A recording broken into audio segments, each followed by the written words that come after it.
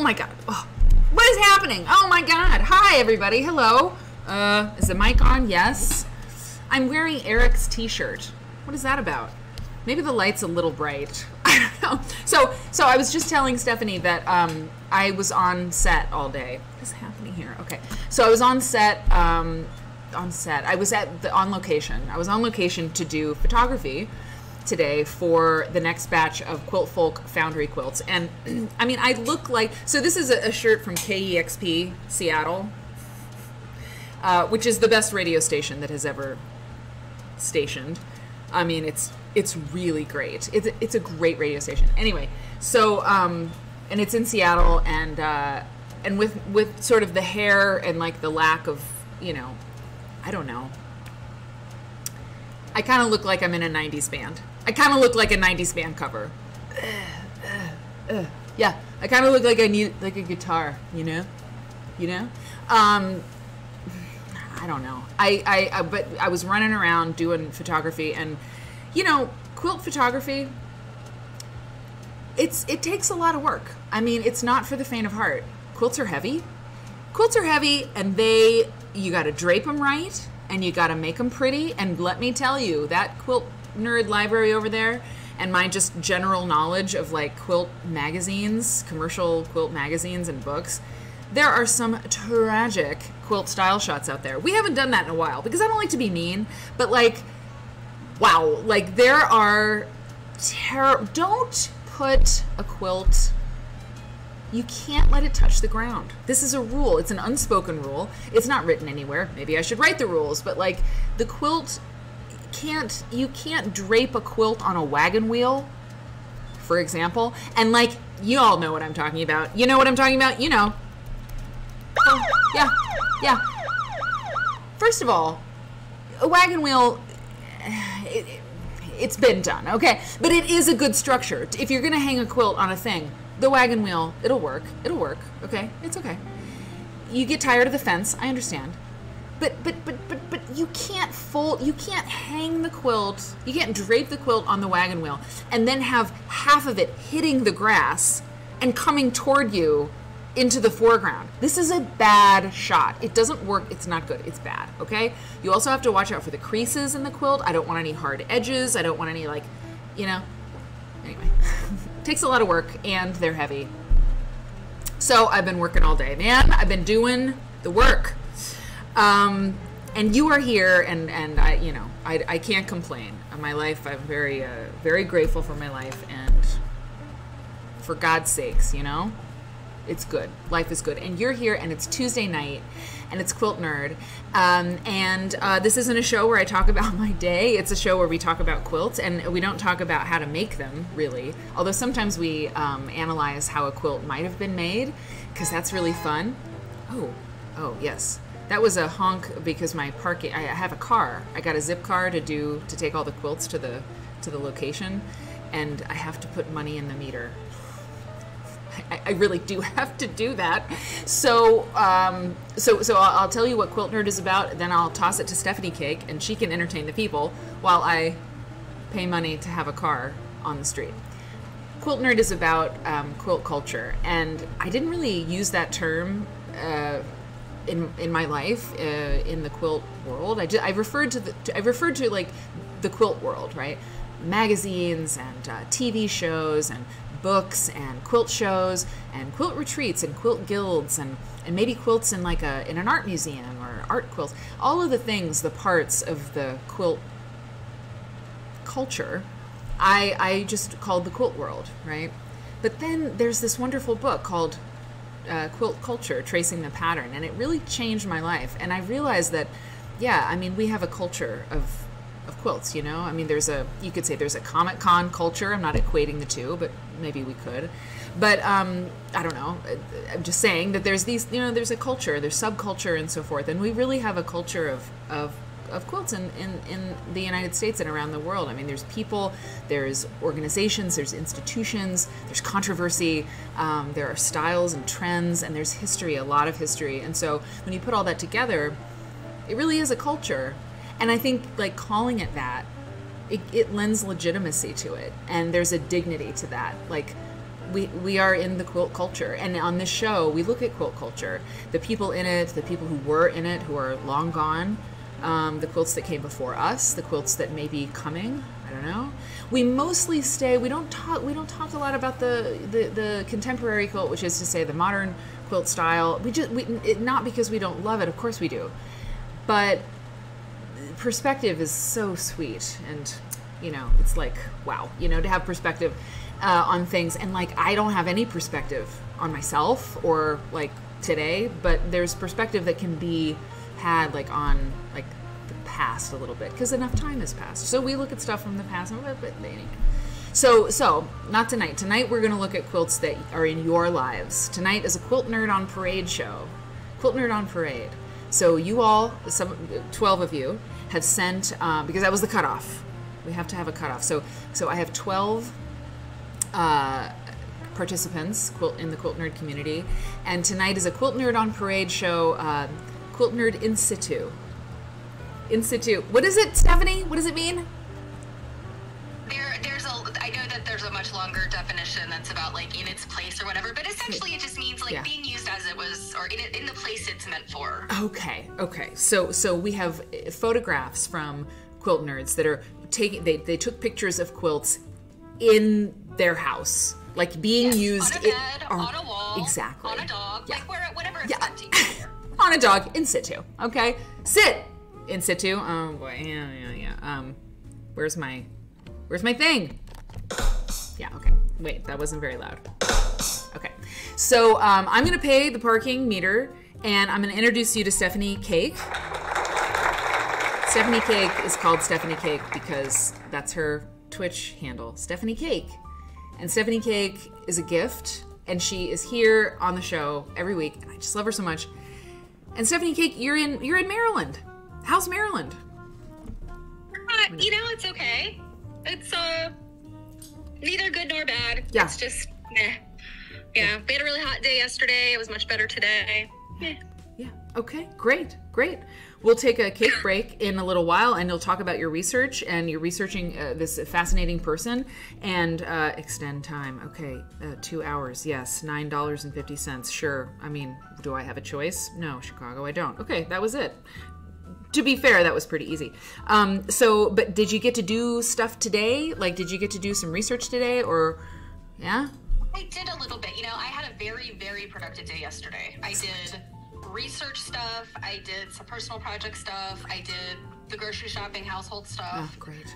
And today I took it a little easy, I gotta admit. Nice. You earned it. That's good. That's a work-life balance. Yeah. I feel a little guilty sometimes. I mean, I know you're like a hummingbird. You go. Oh. But I have guilt all the time about everything. Yeah. Yeah. You have guilt that you're not working hard enough or fast enough, whatever. It's taken me almost 50 years to understand. And I'm not joking.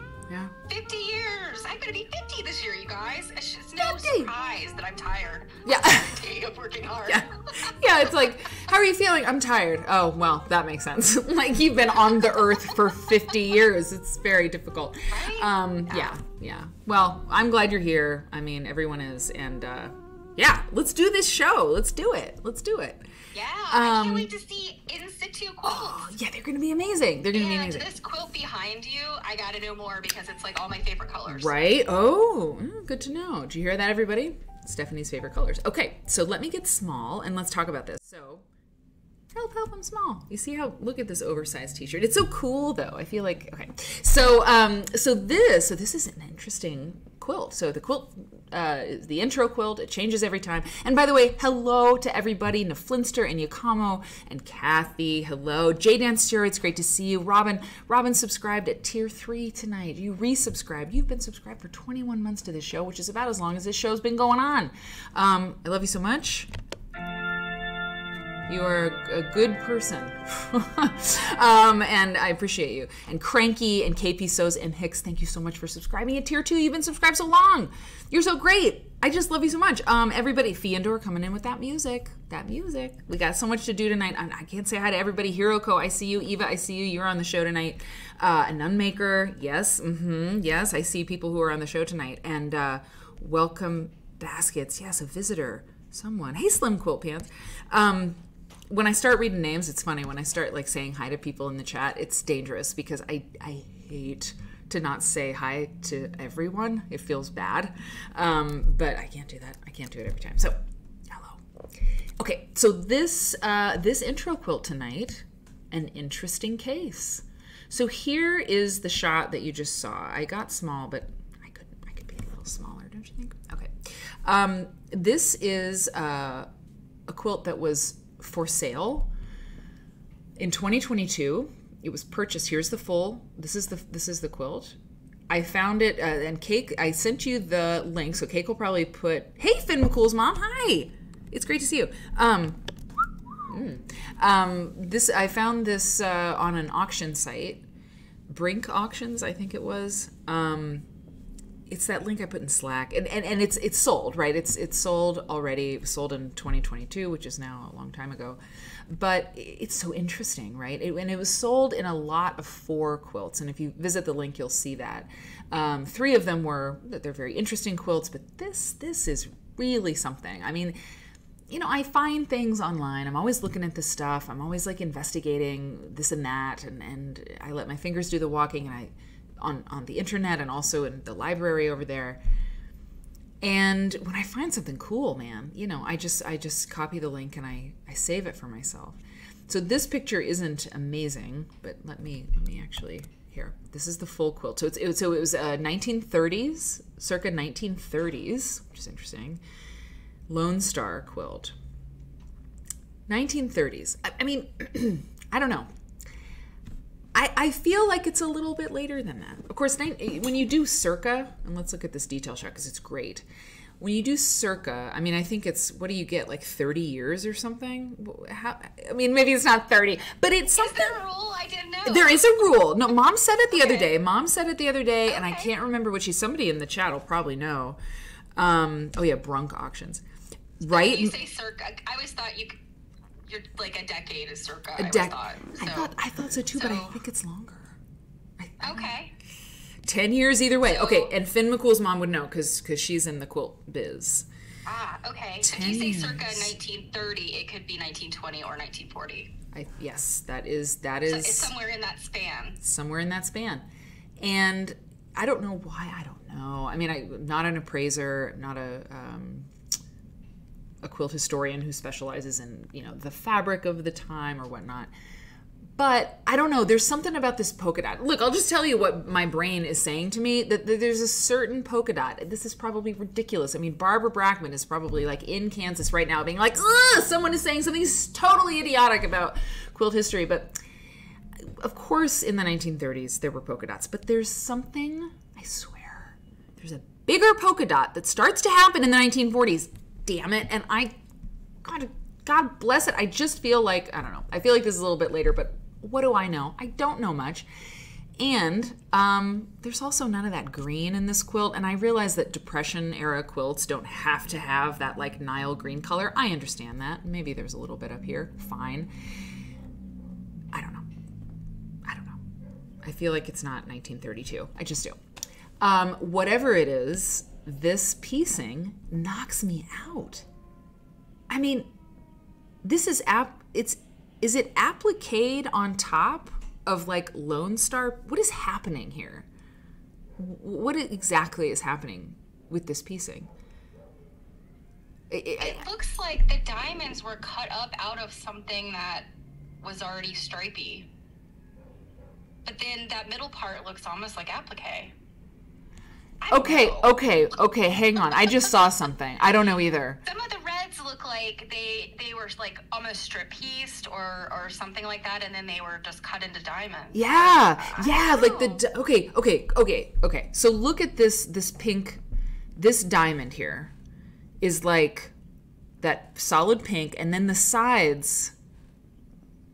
I mean, did they piece? And then here you have the red, the solid red stripe in the middle, and then the sides are this polka dot. Like, did they do that? But then that doesn't. What are people saying in the chat? Hey, Mark, dull scissors. Yeah, exactly. Frugality, says Finn McCool's mom. It looks like the diamonds have trips down the center. Yep, strips down the center. Yes. Revamping an old quilt, possible. Hey, Grits and Butter. What did Jay Danseur say? I love this, says Jay Danseur. It doesn't have the typical Lone Star precision. It's probably why I like it. Same. It's a Quilt Church moment. It's true. Because this thing is cool. It looks... There's something about it that looks like leaves. Like leaves. Like you know, like flower petals or something. Like, he loves me not. You know, she loves me not. There's something so delicate about it. And...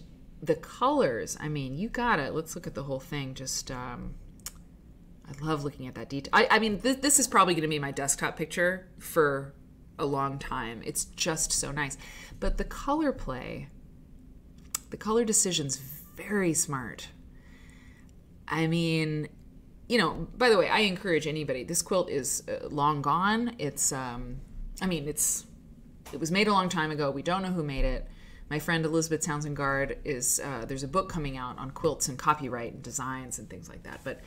But when you see older quilts like this, and they are not attributed to anybody, it's a Lone Star, there's a variation on this, but like, if you take a screenshot and make a quilt that is inspired by this, like 1,000% you should do that. The world is big and it's full of ideas, and you make it your own, and you know, how fun would it be to try something like, look at this thing. Wow, you know, like, if this inspires you to make some kind of wacky Lone Star, like, that's one of the best things that could come from this show, you know? So anyway, any other thoughts, Steph? I mean, do you look at this. It's so great. Sorry, I'm excited. Yeah, you know, I mean, just looking at it, it's almost like they weren't happy with just the regular Lone Star, and they wanted to show maybe more like the star bursting, like, yeah, because it has movement. It does. It really You'll does. also notice that one of the other 4 quilts looks like it could have been an import. Really? Interesting. Finn McCool, I gotcha. The autocorrect, you know. Hey, Saucy. Strip piecing then cut. Interesting. Hey, Lisa Makes. Yeah, exactly. They made a star without a pattern, says Wonky. Yep. Fascinating. Yeah, that's interesting. So yeah, I mean, wow, loving this quilt. Drink wine and Solin. Yes, I think it blows my skirt up metaphorically as well. I really like. I've never heard that before. I really like it. It blows my skirt up. You know what? I love this quilt. It just blows my skirt up. Unbelievable. You know what? It's pretty cute. Okay, so that's our intro quilt. That's what it is. So okay, here's what we're gonna do. So we've got these wonderful quilts from everybody. Oh, I did want to say hello to the Facebook people. So we multi-stream. So the show originates on Twitch, and it is that way because I love the platform and it's different, and I just like gotta be me. I just gotta be different. I don't know. But if you want to subscribe to the show, which is a great idea because you get entered in the giveaways and you don't have to watch ads. If you subscribe, you don't have to watch the ads. And then you also support this show. And the way the world is right now, like content makers, like, I don't know, the internet has been free for a long time, and like people give stuff away, but like, you know, the more content that you kind of zero in on that you like, it's support those people who make that content, like become their YouTube member or subscribe to their Twitch channel. You know, it's really, it takes a lot of work to make content, and I love making this show, and I want to make it a long time. So to subscribe to the show, come to Twitch. And Jeff Bezos, Uncle Jeff, he owns Twitch. You don't have to be afraid of it. It's a platform quilters have not used before, but we use it now. And but we multi-stream to Facebook and over on YouTube as well. But if you want to participate in like all the fun stuff and like the polls and things. By the way, we did a poll last time about who was a person who liked ranch. We got into a discussion about ranch dressing. I forgot to give the results. 64% said no ranch. I was surprised. I was surprised by these results. Anyway, if you want to vote in the polls and do all that fun stuff, come over to Twitch. Don't be afraid. And then before we get into this next thing, the main event, yeah, there's a schedule announcement. If you weren't here on Saturday night, there's a schedule announcement. So starting in July. It's a big deal. It took a lot of thought and a lot of input from my trusted advisory committee. Starting in July, the show is going to be 1 week off. I should put it better. 3 weeks on, 3 weeks of shows, twice a week. My God. Quilt Nerd as you've always loved it. And then 1 week off because the level of stuff that's happening right now in my life and in your life and in everybody's life, and for the benefit of the show, so I can get like other things done for the show and for like, you know, work and life and stuff. This is great. This is great. And everybody on Saturday, I mean, I don't know. I suppose people who really weren't into this idea maybe didn't pipe up because they're just nice, which is fair. It's fine. It's fair. But people were super down with it. They were like, yeah, like that sounds great. Right, Steph? You saw that. Yeah, absolutely. And, you know, I think we had mentioned it earlier, but Eva has mentioned it again. We're doing 3 weeks live and a week of reruns, because you can rerun your old stuff. That's right. That has been dropped off, you know, that isn't available anymore. Yep. You can get some reruns. Exactly. So indeed, yeah. Oh my gosh. Thank you for reminding me of that. So there will be a broadcast, but it'll be a rerun. And like, I mean, if Seinfeld can do it, we can do it. So yeah. So there will be content every week, but we'll be live 3 weeks out of the month, and then it'll be a rerun. So this is a very, very cool idea. It came from one of you, and it's so good. Okay, so thank you so much, and welcome to the YouTube people, and welcome to the Facebook people, and let's do this. Okay, so we've got the Quilt Nerds In Situ show tonight. 12 people who have shown us quilts from quilts in their homes. If we have time, if it makes sense, if I have this other thing. You know, everybody loves a controversy. Everybody loves a scandal. Just, you know, get the popcorn. You know, we always love, you know, when somebody acts out, right? And it's just the way people are. So there was a big dust up in the 90s, in the early 90s. Yeah, I was reading about this.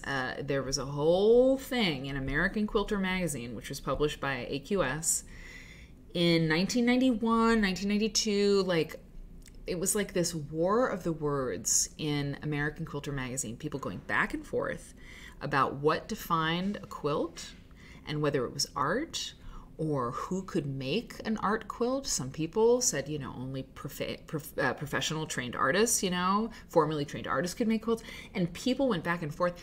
And I got copies of these for this thing that I'm writing, and I mean, I wanted to read you one of these things. It's interesting. We'll see if we get to it, but it's on deck. And if I don't get to it tonight, because I want to give the nerds the space and time in the show, if we don't get to it tonight, we'll read it on Saturday. It's fascinating.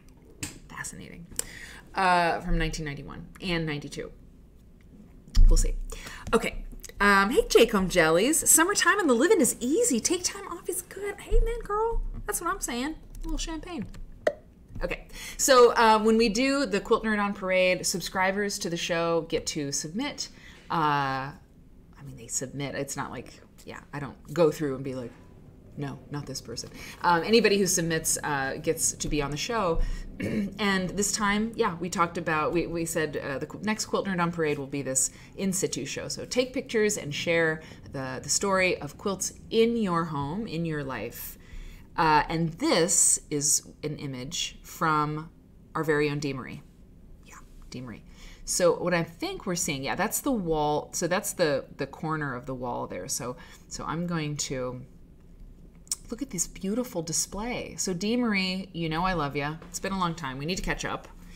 But I'm going to tell you what Dee Marie had to say about this photograph and about these quilts. And I can kind of scroll down and we can zoom in and we can see all these wonderful things. Okay, so Dee Marie, and the question on the forum is, you know, tell us about this picture, tell us about this quilt. Dee Marie is a woman of few words, and she says, 6 quilts, Cafe wallpaper, interesting. So there's a cave quilt here. Log cabin on point, and Dee Marie, pipe up in the chat if I say anything wrong or if you need to clarify. Log cabin on point, using 30s reproduction fabric. On point. You know, I haven't set a log cabin on point in my whole life. Me neither, but I love that 30s fabric. I do like how she said that. I do too. That's so, you know what? That's what I do. I invented post-its. It's fabulous. It's really, really fabulous. Fascinating. And that thin sashing, well done. Dee Marie. Well done. Bow ties. Yep, some bow ties. Adorable. Civil War cross. Civil War cross is going to be up here. Lovely. She's good with color. I've seen her work before. She's very good with color. Pine bark. This is a great block. That's great. It's really great. Civil War. Hey, Cranky. And Padma High. And then Variety. Yes, Slim. Totally. And then, hold on now. Pine bark. So this will be pine bark. That's interesting. Oh, look how you've done that with the low volume. Interesting. Sewing the same print to the same print, but with different parts of the print. That's clever. You're good, Dee Marie. And then an American Jane log cabin, all made by me. American Jane log cabin. Interesting. Most of them machine quilted by your delightful sister, who's very talented. These are wonderful. I love that they're on display in your home. I think they are. I mean, maybe you just put it out for us for this, but I don't know. I feel like they're out. I don't know. It doesn't matter. This is great. You are a dedicated quilter, and we are glad that you are here. Well done, Dee Marie. Well done. Next up, Ms. L. Riggs. You know what? You are. Hang on now. Hang on. Don't do. Hey, don't do that. Don't do that. I don't like that. I want to get rid of. Hey, you know what? Sorry. L. Riggs, you are very kind to this show. You are a person who has done much in the way of gift subscriptions and stuff. You give away gift subscriptions, and you're really valued, and I think you know it, but you know, I like to tell you. Let me just do this and do this. Yeah, great. Okay, I just want to get rid of that stuff. View, inspector. Usually I can just get rid of it by myself. I don't know why I can't. Hold on. I love this baby. Okay, hang on. Okay, great. That's a baby who... No, stop.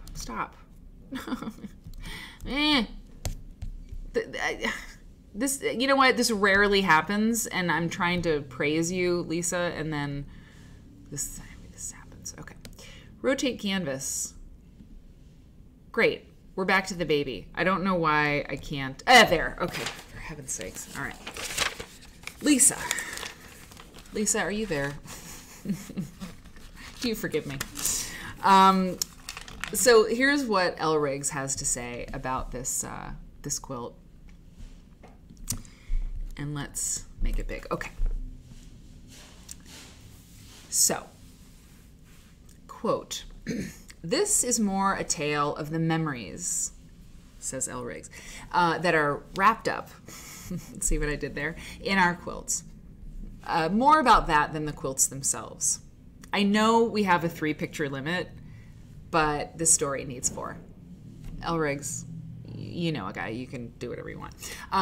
A boy and his duck and his sister's quilts, okay? Who cares about the quilts? Look at that baby. Oh my God, baby, I can't. Sweet Seamus, I'm pronouncing that right? Seamus, cake, that's Seamus, right? Okay. Sweet Seamus, snoozing in a snuggly sea of quilts. Say that 5 times fast, Mary, ha ha ha.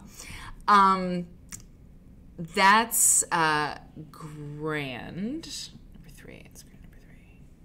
Okay, his mama sent me this picture a few days ago. A few days ago, really? He was born in November, and he's had a long road. This picture may be the first time he's ever slept in his own bed. It's a big deal. Wow. He's laying on top of a quilt that I made for one of his siblings. It's black and white and very graphic on the front, but you can see the back of it there. Okay. The quilt covering him is the first one I made for his big sister. Okay, he's grandkid number 3. Got it. grand number 3. His big sister is grandkid number 1. The quilt is made of the softest cotton lawn and is called All the Wishes because I quilted it with the words of all the things I wished for her. It's full of good vibes. Okay, picture number 2 is the front of that quilt. Great. By the way, I did make him a couple of quilts of his own. Let's just assume they were in the laundry. While they were in the hospital for Seamus's most recent heart surgery, wow, my grandmother sent her big girl quilt to her mom to wrap up in so that she will know she's loved. She will know she's loved. And that is pick number 3. Wow. Oh my gosh. The 2 older ones stayed with me while Mom, Dad, and Seamus were at the hospital, and we made their first quilt fort. And this is the quilt fort. Lisa, you're doing a great job. Oh my God, it's the quilt fort. That's at the... Oh my God. Grandkid number 2 is hiding in there with his sister's Kindle. Oh my God, I didn't even see him. I couldn't figure it out. There's a little pumpkin in there? For heaven's sakes. What an adventure. My daughter says that they now build a fort 2 to 3 times a week. Well, that's approved that is Quilt Nerd approved for sure. And Elrig says, quilts are just a ubiquitous part of their lives. I love how many of their early memories will have quilts in the background, and how both the quilts and the love and the memories will be around long after I'm gone. OMG, I love quilts so much.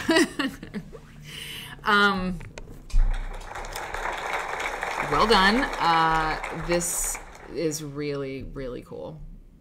I'm so glad that he's home. I'm so glad that he's home. And, you know, yeah. Anybody who's dealt with hospital stuff, when you go home, that's a big deal. I mean, you're better. You just, you know, because otherwise you're not going home yet, you know? So that is very cool. Everybody here, I know, wishes you nothing but love and this little baby. Thanks, Lisa. Really, really good. Great to have you here. Great person in this community. And if you're new, I gotta tell you, this community is really great. The people who are attracted to this show, they're kind of cool. Like Drink Wine and Solin. Whoa. Like Drink Wine and Solin. You're up next, girl. Oh my God. Okay. What does Lynn say? I've been a long-time collector of Anna Maria Horner fabrics, and I was waiting for just the right project to be able to give scrappy piecing a try. So, wait, give it a try? Look at these blades. Look at this Dresden plate. I can't. Drink Wine, so Lynn says, I'm a bit OCD, so scrappy isn't easy for me. Oh, that's interesting. Huh. This pattern and tutorial was offered free on the Janome website, and I was obsessed with this quilt. I worked on piecing the fans while hanging out with my friends, Kay and Dee Dee of Picking Daisies in St. Luis Obispo.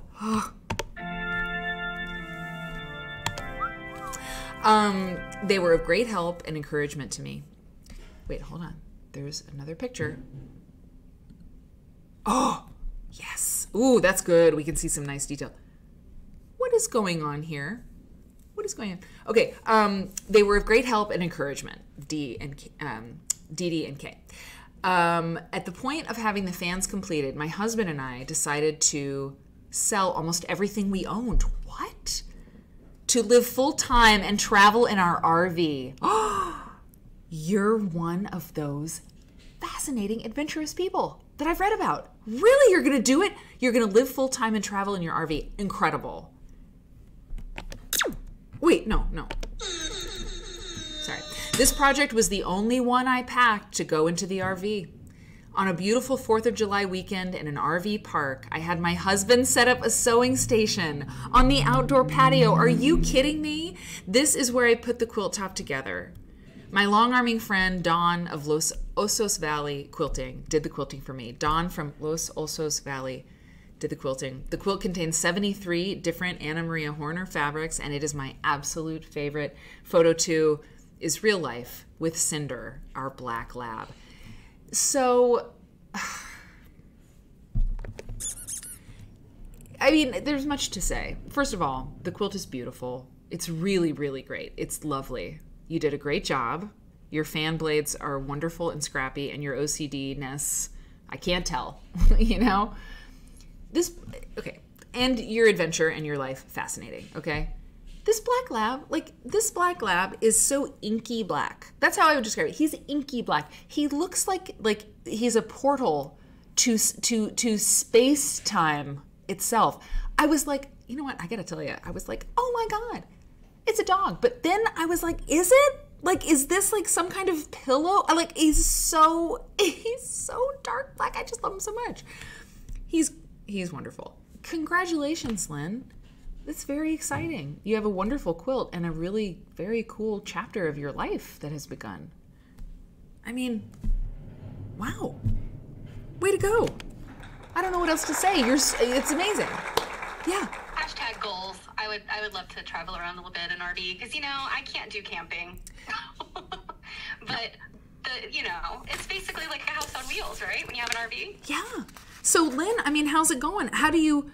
You're welcome. We just love you so much. I mean, so are you watching this like on your phone, like in your RV traveling across the country? Like is it happening? Is it happening? No, I did think he was a pillow. I wasn't sure. I was like, I see a snout, but what if I call it a dog and it's some kind of like pillow backrest or something? I just was afraid. I was afraid. So yeah, I mean, are you watching the show? We live in a house in Colorado Springs now. Okay.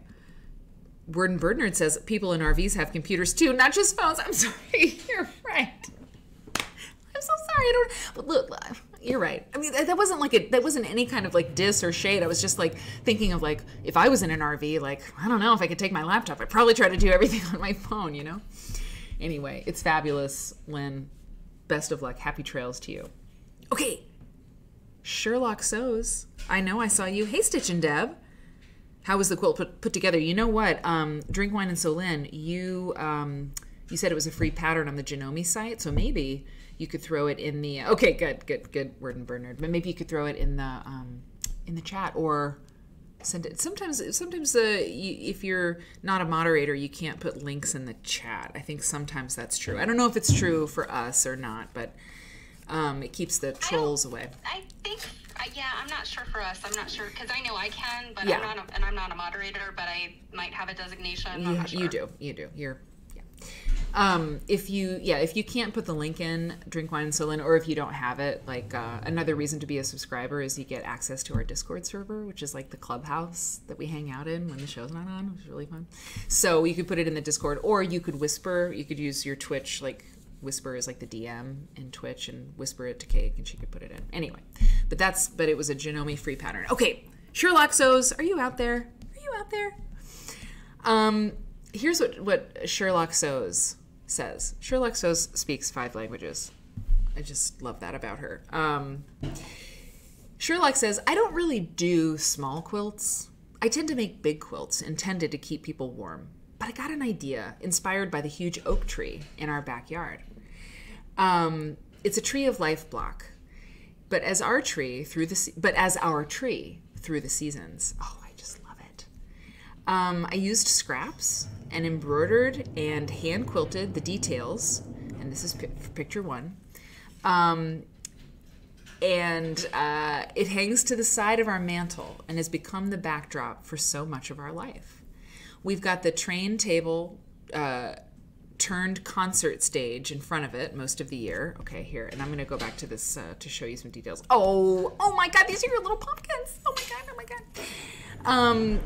And by the way, Sherlock said that she said the lighting in the corner where it usually hangs isn't great, so she styled that she took this out of the where it usually hangs so that she could get a good photo of it. Anyway, okay. So picture 2. Okay, we've got the train table turned concert stage in front of it most of the year. Oh, okay, there it is. There. And she said, she obscured her kids' faces because it's important to maintain their privacy, and I couldn't agree more. And Sherlock says, this quilt hangs next to the Christmas tree during the winter season. Yeah, that makes sense. I can see where it would go. And like the tree in our yard, this quilt has become part of what our life looks like now. I love it so much. And Sherlock says, I used to think that that quilts for the wall were not interesting, in part because I didn't think of them as useful. But I find myself paging through family photos, and that tree, both the quilt and the live tree outside, sort of mark our time and travel with us. That's lovely. Here.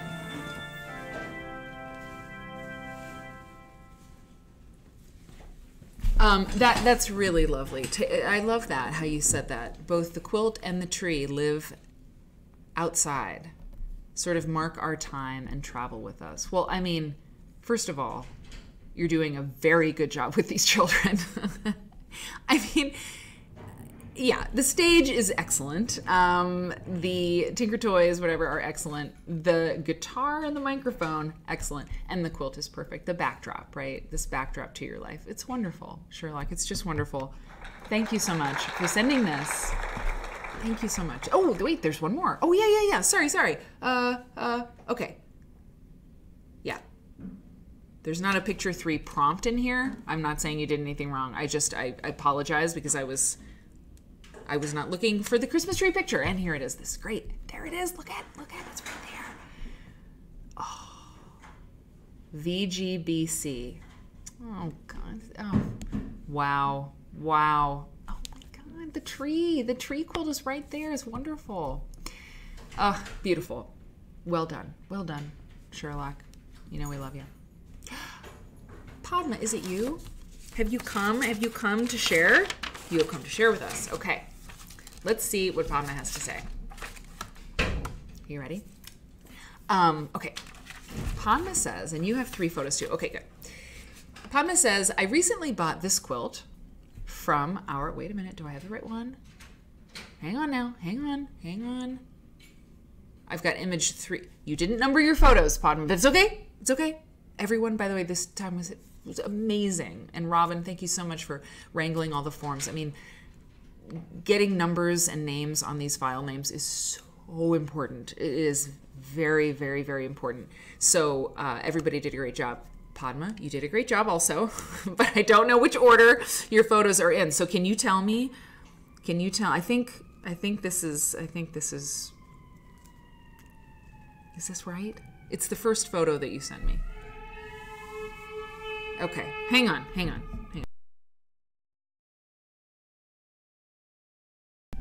You did great. Okay, then they're in order. Great. So this is, Padma says, I recently bought this quilt from our Jill Alexander, my quilt nerd friend and antique dealer. Jill is here at the show tonight, indeed. Padma says, Jill said they were older blocks, but finished more recently. After I bought, sorry, it's a little loud out there. After I bought it and got a look at it, I said I thought it was maybe finished in the 1960s. Interesting. Jill thinks so too. But she said that there are 1800s fabrics in it. Wonderful, says Padma. I recently started collecting quilts, tops, and blocks from that period, whenever I can afford it. I've gone crazy and bought way too many quilt tops in the last couple months. I blame it on Quilt Nerd and the upcoming finishing school workshop with Quilt Folk. Yes, it's true. Many people are very excited about the finishing school workshop, which is debuting in July. Me and my mom are teaching again. It's pretty exciting through Quilt Folk. So go to quiltfolk.com. Okay. Padma says that yes, a few other nerds have said the same thing. You know who you are. Now I really want to know the history of these older quilts and tops. By the way, this looks beautiful where it is, Padma.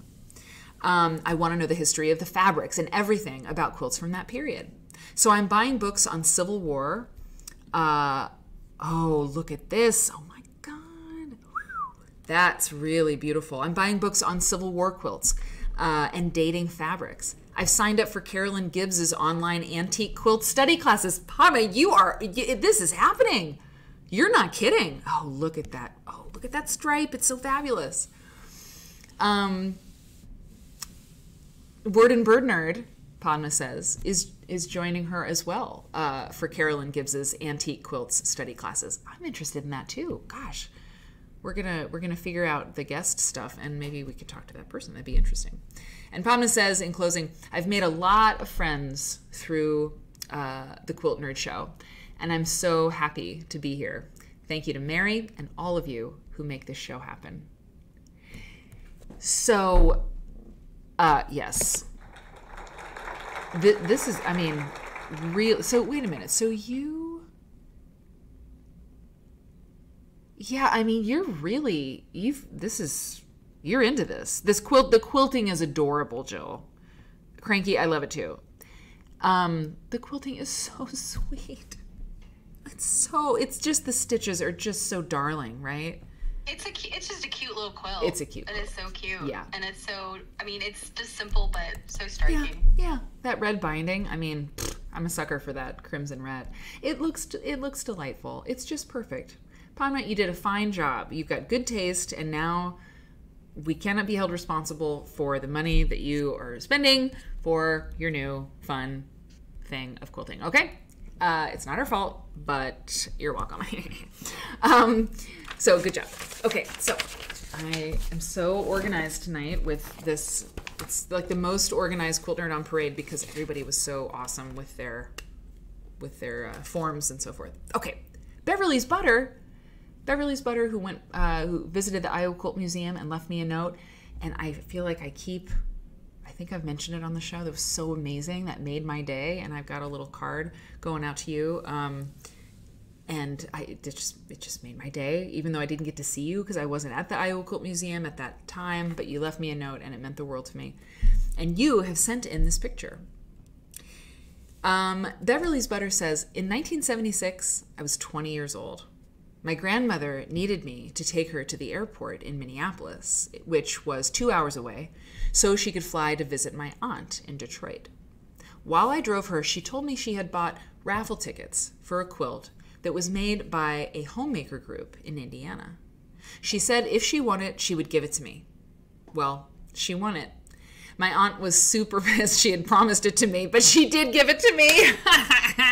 That's, yes. That's really funny. I like that you said she was super pissed. I didn't know what a precious gift it was until much later. We've got three pictures. Oh, look at that. Oh, I love that little bed. That like mission. Is that a mission style bed? Sort of? I don't know. Oh, wow. That looks so cool on that. Let me just see. Okay, great. This is great. What is this cool cabin where you are? I mean, I want that. I want a cabin like that. You know, like that. Oh, well, you might be in Minnesota. Anyway, I loved garment sewing. Beverly continues, and fabric at a young age, but I didn't grow up with quilts or quilt making. Since retiring, I have been able to get a little more serious about quilting, and I love the history, and I'm learning so much all the time. This bicentennial quilt has hung on the wall of 3 homes, wow, that I have lived in, and now has a place on a bed in our spare bedroom. Although hard to make out, this picture of the individual circle block has what I assume are the names of the makers of the quilt embroiderer on it. Yeah, totally. You know, Beverly's Butter, you really are in the right place. I mean, this kind of history stuff, like, we're so excited about it, right? And it's interesting because you see a quilt like this from 1976, and, you know, this really is, like, let's see, it's vintage for sure, but, like, we see Depression era quilts and, you know, signature quilts and, like, all of those fundraising quilts from different times, you know, 19th century stuff. And I mean, this is what they look like in the 20th century, you know? The styles change, but the purpose stays the same. It's really cool. I love it that your aunt was like, I did promise to give that to you. Yeah, I'm a woman of my word. Hope you like it. And, you know, wouldn't she be happy to know that, yeah, you do like it. You really like it. It's beautiful, Beverly. Well done. Just love it. Thank you so much for sharing your work or your quilt. And this would be none other than Mother Nature. Mother Nature, who is an OG to this show, a valued member of our community. And Mother Nature says of this quilt, and I've got three images. Another Christmas tree. I love that. Mother Nature says this. This is a Girl Scout quilt made for the 100th anniversary of the Girl Scouts. I swapped with some other Girl Scouts. Several blocks in the quilts are mine because not everyone followed through. It's not very Girl Scoutian, is it? No. I also collect Girl Scout Christmas ornaments. Really? Oh, yeah. look at that. I love it. This is my setup every Christmas. Oh no, oh my God, to display my Girl Scout ornaments only. I do have another tree. That's amazing. That's so cool. Yeah, like you can have more than one Christmas tree. No one says that you can't. You can do whatever you want. Look at all these ornaments. And there's the centennial ornament. Wow. This quilt is pieced. Hang on, you've got a couple other pictures. Let me get to it. This quilt is pieced on and quilted on my domestic machine.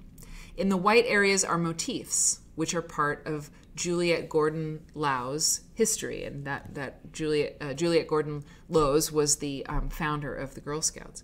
Shown are the pearls. Hang on, is this right? Yeah. Shown are the pearls she sold to continue the organization in the early years. Wow, I didn't know about that.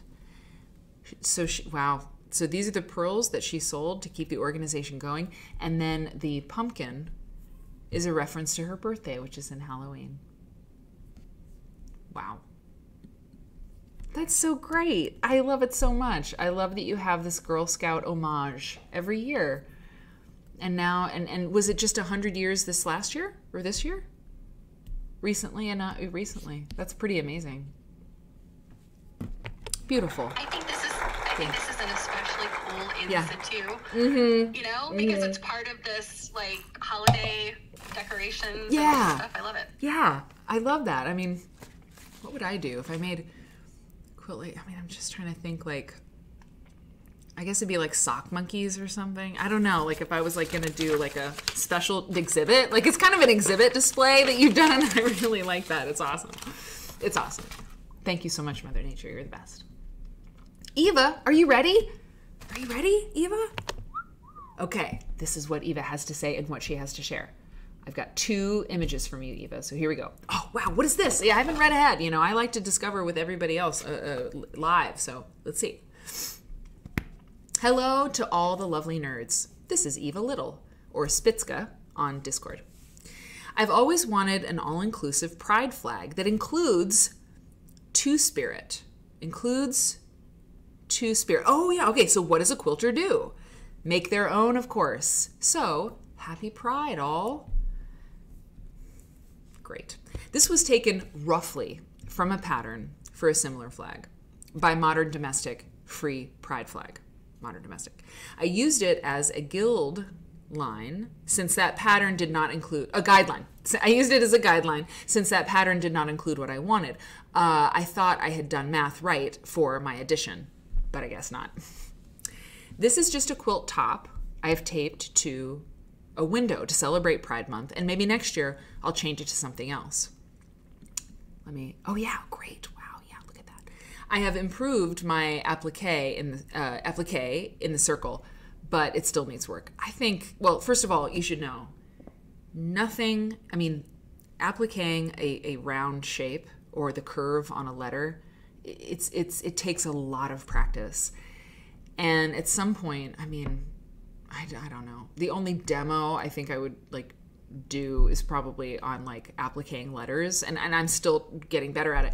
But I mean, it's all about snipping, making little snips around. It's really tough. You did a great job. You did a great job. That is a really hard thing to applique, especially it's thin, right? And you got two curves you got to do. Yeah. Yeah, there's some little tips and tricks because I do a lot of applique, but applique is hard. It really people is. That think it's easy. Mm-hmm. No. I'm super impressed about all your points matching. I am too. I can't do that.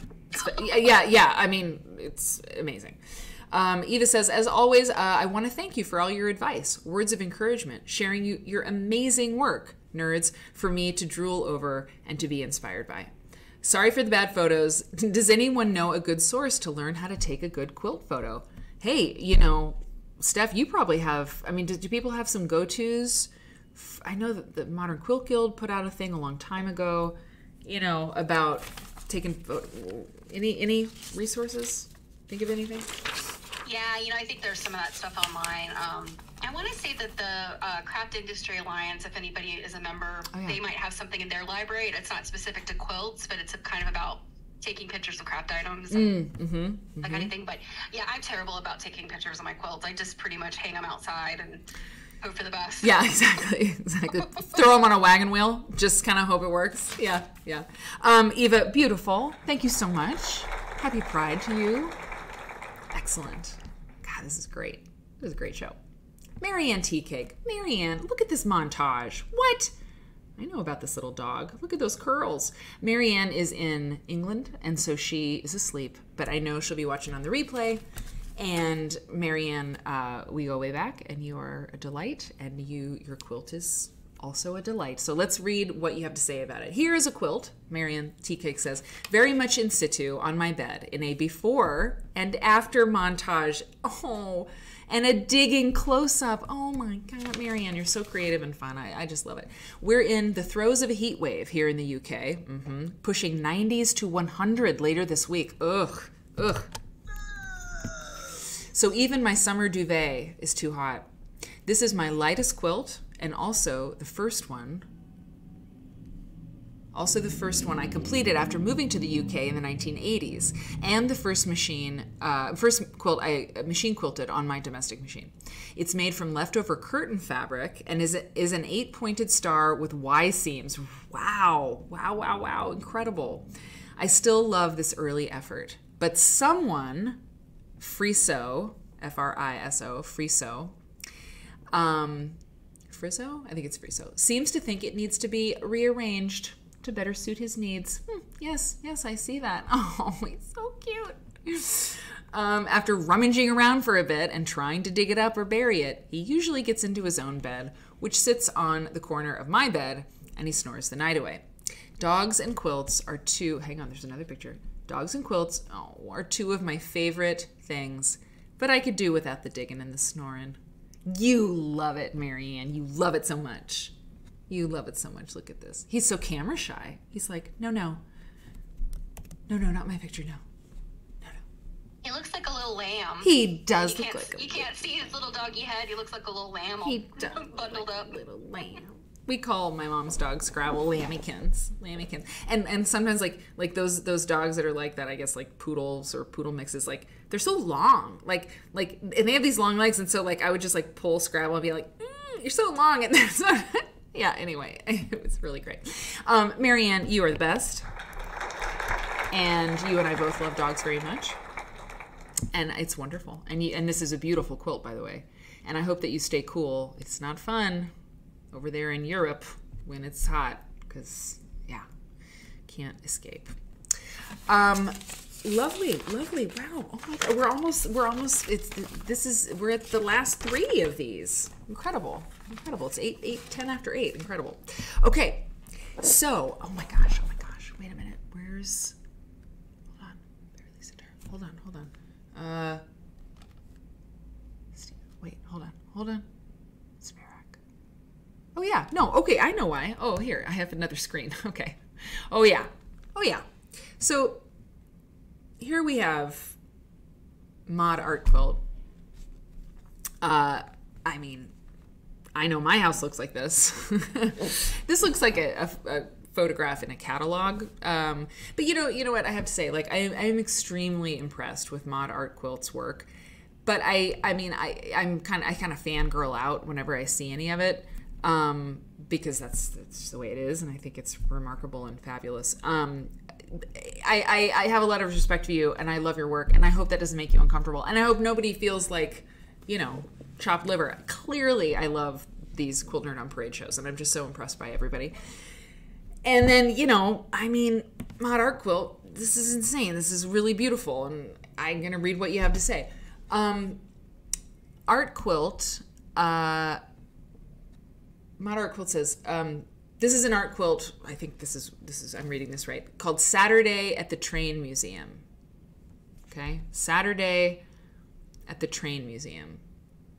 I love to go to the Train Museum in Union, Illinois, the IRM Illinois Railway Museum, especially to walk about the huge, dirty, stinky steam trains. We have this in common. Every camp trip while growing up, no matter where we were, there was a train museum. I have 3 pictures from you, so I want to I'm going to get to, okay, great. Wow, that's great. I love that sort of from the side, that long shot. This art quilt is composed of upcycled velvet, linen, denim, and upholstery fabrics, hand quilted with thick yarns, and it hangs in my living room, which is this photo here with the lamp. Mod Art Quilt says that she hopes we get the feel of a steam train in this piece. Let's take another look at this. Oh yeah, this great close-up. We'll take a look at the full pic here in just a second. You know, it's wonderful. I mean, yes to all of the things that you did here. Really fantastic. Hey, oh, the other Mary Kate, honey, it is so great to see you. What do I even do? Oh my God, I miss you. I'm so glad to see you. It's great to see you. Okay, sorry. Friends, you know, we got friends. Okay, so this is very interesting. Mod Art Quilt, do you have, hey Kwakwa, do you have a measurement for us on this? I mean, we can kind of tell. Well, it's not small. What do you say, Cake? What you wanted to? I just want to know, Mod Art Quilt, do you have like hands made of titanium? Yeah. Because I want to know how you stitched. Like, how big was the turkey baster of a needle? Yeah. You got through denim with yarn. I love it. That's amazing. You know what? And I'm wondering, we looked at a quilt at some point that I remember was quilted with yarn, and now I'm wondering, was it another Quilt Nerds on a Parade? Did Mod Art Quilter do another one like that's quilted with yarn? I'm trying to remember. Is that ringing a bell for anybody? Mod Art Quilter, you're here, aren't you? Yeah, I think I saw her. Yeah, she's 47 by 45. 47 by 45. Wow. Okay, let's go to this one. Yeah, I mean, it's really how long are the stitches? Hey, Kate. Pardon me. I mean, what do you, I mean, they're all so uniform, you probably know. This binding, this moment here, it's a quilt church. You know, I'm so glad you're hanging around, Mod Art Quilt. It's great. It's great because, you know, people do different styles of stuff, and that's the best thing. You know, people come from different backgrounds. They got different family origin stories. They got all this. You know, it's the best thing for any community. You know, to have like all these different styles and histories and points of view, and we don't agree on everything. It's fantastic. You know, that's how a community really gets stronger. You know, because people share ideas from different places, right? It's the best. So, Mod Art Quilt says to Sherlock, yes, the green mill. The green mill? You're talking about the green mill. Okay, a big yarn needle. Mod says, I use a big yarn needle and sharpen the needle. Yeah, oh yeah, imagine that. That's a good idea. Sharpen your needle or get a new needle, you know? Quilting politic. I like the couch too. I do too. It's wonderful. Hey, my great cats. It's just fantastic. Yeah, Finn McCool, you got it. You see it. It's like, it takes all kinds, you know. If you really want to have a community, you got to have a lot of diversity, and I mean that in the broadest sense, in all of the senses that I mean it. Okay, Mod, you're incredible. You're amazing. And listen, it's something that is kind of like not always approved of in like live streams and stuff because it can get out of hand. If anybody has an Instagram, you know, or like a website, or like you can throw that into the chat. I mean, we have a very cool like tight kind of group here. We don't get a lot of trolls like putting in like gross links. Twitch is really good about that. We don't have like gross links to like Russian porn sites. Let's just call it what it is, okay? That happens in live streams, but it doesn't happen here. So, you know, if you've got a website or like something, you know, you can like, you know, be respectful of everybody, but, you know, go ahead and do that if you want to. Crosley, are you ready for this? We got 2 left. There's 2 left, and both of them just have 1 picture. I hope we're not wrong about that. Crosley, you know what? You're a mystery. You're a mystery wrapped in an enigma, and I love it. I have 1 photo from you, and I have 1 sentence. It's great. This is, okay, first of all, aqua and brown. I have a theory. Brown is tough. Brown does not get a lot of action because you know, brown, like not everybody reaches for it. But I made a quilt one time with shades of brown and shades of red. Like, you know, the red that crimson and, you know, tomato red, and like red and brown, awesome. And aqua and brown. Aqua and brown is good. Crosley knows. I went through an aqua and brown phase, and yes, aqua and brown play together really nice. Pink and brown also work nice together. Oh yes, pink and brown. Yes, exactly. Yes, that's right. Pink and brown. Yes. Crosley says, I made this a few years ago and have been using it. You know, that's the best thing that a quilt can, that's the best thing you could say about a quilt. I made this a few years ago and have been using it. I mean, that means that you like it enough that you made it a few years ago and you're still using it. It's the best. It's wonderful. It's fantastic. I love the batiks that you've like worked in here. It's just great. And you've got the shams. That was really, you know, people used to do that a lot more, like a lot of pillow shams matching the quilts. Okay, I'm going to do a poll. I just have to. It was really fun to do the poll last time. I'm going to do it. I'm going to ask if anybody's ever made pillow shams to match their quilt. Why not? I want to know. I bought a quilt that Georgia Bonesteel had made, and there were pillow shams that came with it. Ah, so your cotton bowl quilt, is that the one you're talking about? Exactly. Oh, I know. Fascinating. Yep. I have a vague memory of what the quilt looks like. Yep. Love to see those pillow shams. Listen, I'll bring him in. I'm coming to Chicago. Yeah, please come to Chicago. Have you ever made a quilt with matching shams? Yes. Okay, I'm going to put yes, no. No, but I'd like to. But no, but I'm into it. I'm into the idea. There you go. Here we go. You got 5 minutes. I'm going to start the poll. If you're watching in Facebook or YouTube land, you got to come to Twitch, man. That's where you vote in the poll. It's a good time. So the poll is up for 5 minutes, and you can vote, and you can say whether you've... Oh my gosh. Oh my gosh.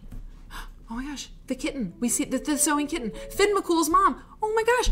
Finn McCool is gifting 6 tier 1. Finn McCool is gifting 6 tier 1 subscriptions to people who are watching the show tonight who aren't subscribed yet to the channel. We got a whole litter of sewing kittens. And Finn knows now that when you give a gift subscription to somebody, you get the little sewing cat that pops up. And Finn McCool is awesome. And she also is like... Well, she's generous, clearly. We know that about her. And also she knows the strategy that the more gift subscriptions you give out, the longer you get to see the sewing kitten. It makes my heart happy whenever we get to see that. Finn McCool's mom, thank you so much. That's amazing. So people, if you got one of those gift subscriptions, that means that you're entered into the giveaway for June, which we'll do in like a week or so. You get to use all the emotes, and like the emotes. Where's the poll? The poll is pinned to the top of, wait a minute. Is that true? Yeah. Yeah. If you're on a phone or a tablet, you may have to do some poking around in the chat area. It's usually like at the top. But I think if you're on a smaller device, it's hard to see. You kind of have to poke around. Yeah. Poke around, and yeah, the different devices are, it's kind of annoying, but it should be at the top of the chat or somewhere in the chat. So just kind of click around. But Finn, thank you so much. And we have these fun little, the poll did not post. Whoa. Hang on. That's not good. That's user error. Hold on. I can see it. Yeah, you've got it? Yeah, I'm wondering it because it's, it says current poll. Yeah. And I have the option to end the poll. So that means it's live. Interesting. Do you see it? Robin, if you have, I have a bunch of stuff that I had to close up at the top of my chat. Okay. Yeah. Oh yeah, I guess it might take a while for some people. Sure. Okay. It seems it's active, so give it a second. But the gift subscriptions are wonderful, and we have like emotes, which are like special emojis for this show. And when you are a subscriber, You get to use things like the welcome basket, which is like to welcome new people in the chat. And you also get to use, I mean, depends on the tiers. I just use the It's a Crack Up emoji, which is my sister Rebecca. That's something that she says, and we say it now all the time. This is a crack up. Like, this show's a crack up. I don't know. And then, I mean, if you're really, you got wine. You can do wine. I mean, there's just, yeah. So thank you, Finn. It's wonderful. Hopefully people who like the show will resubscribe after their subscription is up. And thank you, Crosley. We love your aqua and brown quilt. And it inspired a poll, and we'll see how many people out there watching tonight in the Twitch have made a pillow sham or not, or if they want to. This is great. You really did a nice job. One more view. Lovely bedroom. Oh, look at all this art. Okay. Our last Quilt Nerd on Parade comes from a nun maker. A nun maker has, yes, Steph? I think there might be one more. Oh no. Okay. Oh God. Yeah, I have it in Slack if you don't have it on your... Hold on. Robin had concern that there might be one that got missed, so I have it in the Slack if you need it.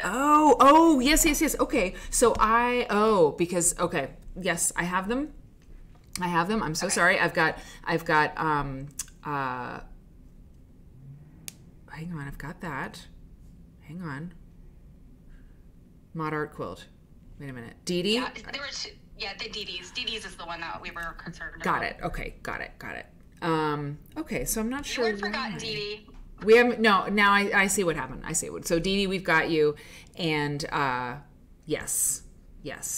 Okay, and Mod Art Quilt. Okay, yeah, it's a lot of organizing and so forth. So here we go. So we got one more, Dee Dee. You are not, all is not lost. So we'll do you next for the grand finale. But a nun maker says this about the quilt. There's just one picture. I love this pillow. I love the quilt. What do you have to say about it? And you say, hey, it's Amy in Pensacola. This is my Oh My Stars quilt from Thought and Found blog. thoughtandfound.wordpress.com. This quilt is a study in yellow. Hang on, let me go over here. Study in yellow. I read that yellow was hard to work with. Oh, and quilters shy away from it. So I jumped in head first. That's what I do. I invented Post-its. I quickly realized that I needed a neutral background color or the stars would disappear.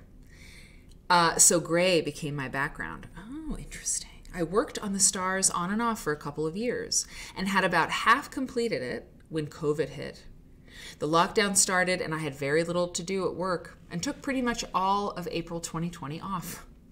I decided it was time to finish this quilt, so I worked on it daily to get it finished. There were 15 variations on the star, and I did about 13 of them. Wow. Each had a 12-inch, 8-inch, and 4-inch block, which I pieced until I had enough to complete the quilt. It felt like at least a million 4-inch stars. Oh, yeah.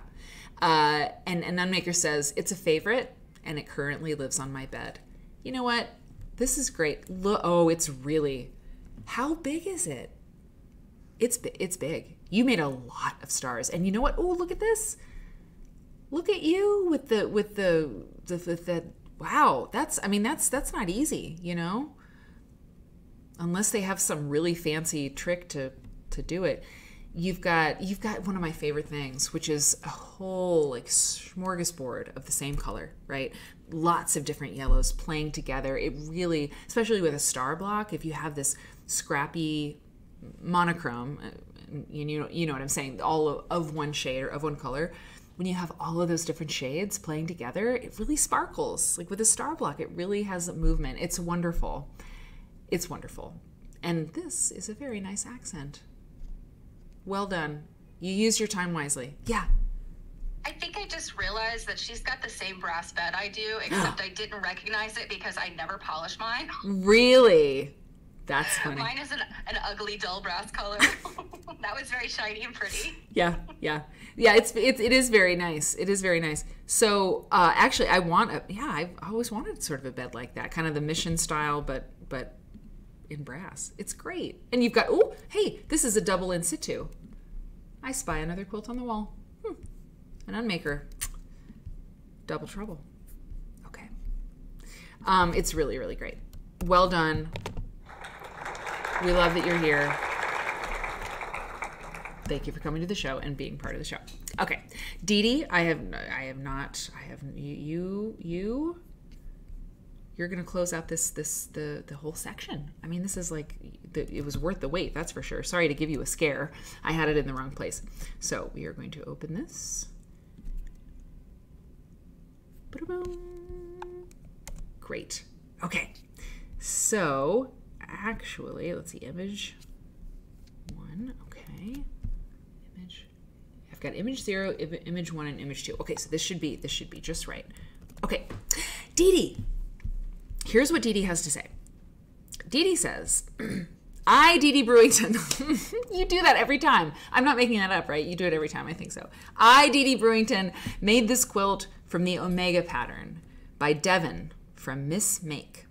I chose the scrappy version using a combination of ruby star fabrics.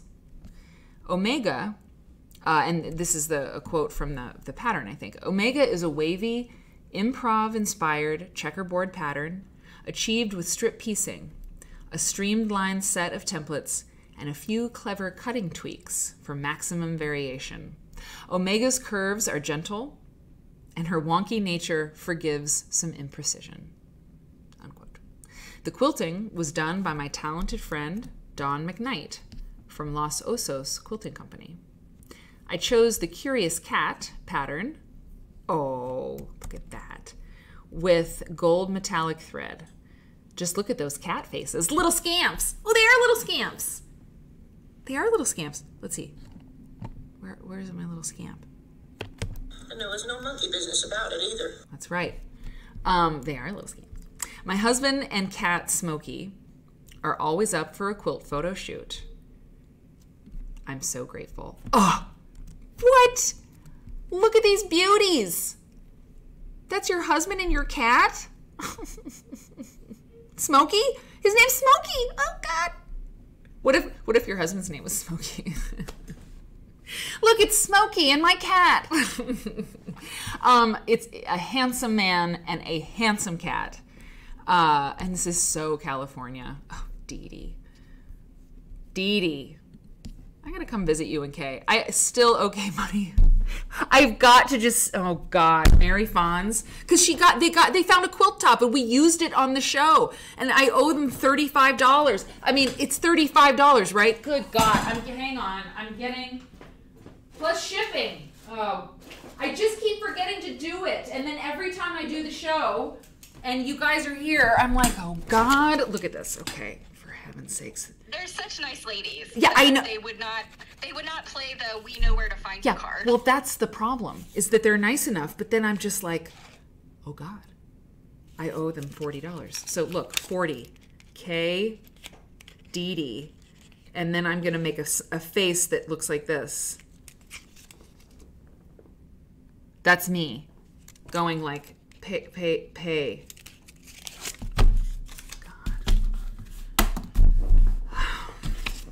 Why didn't you remind me, Steph? No, I'm just kidding. I'm just kidding. This is great. I really, so this is the top. This is before it was quilted. That's a really neat quilt. I really like that. I really, really do. Oh, you can see Smokey's, the top of Smokey's head. No, I'm kidding.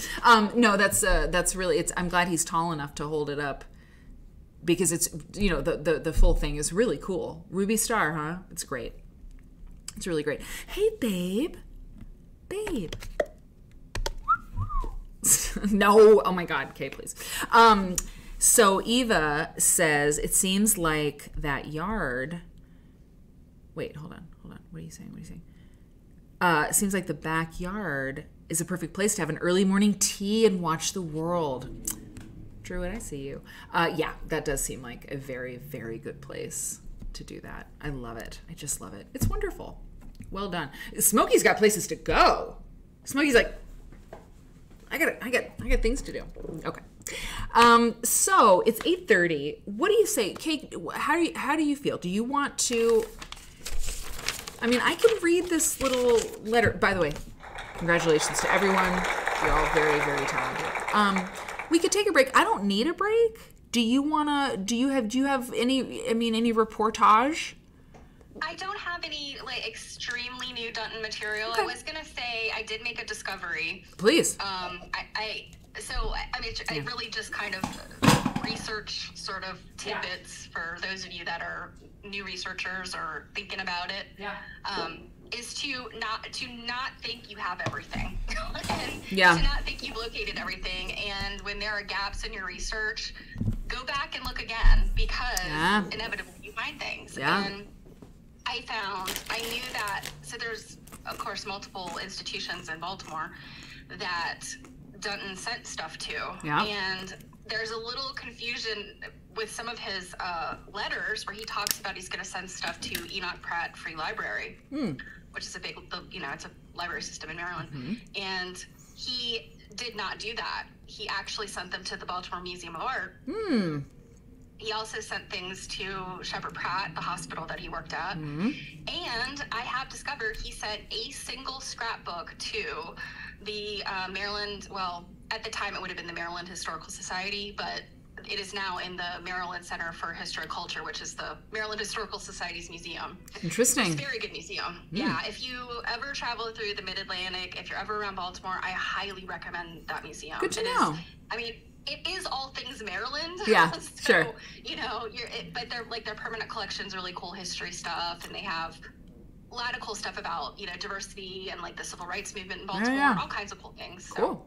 Yeah, those historical societies. Yeah, go ahead. Yes, they really are. And they're more progressive, I think, than some historical societies are a little stuffy. Sure. But I discovered they had this scrapbook. I've actually seen the scrapbook.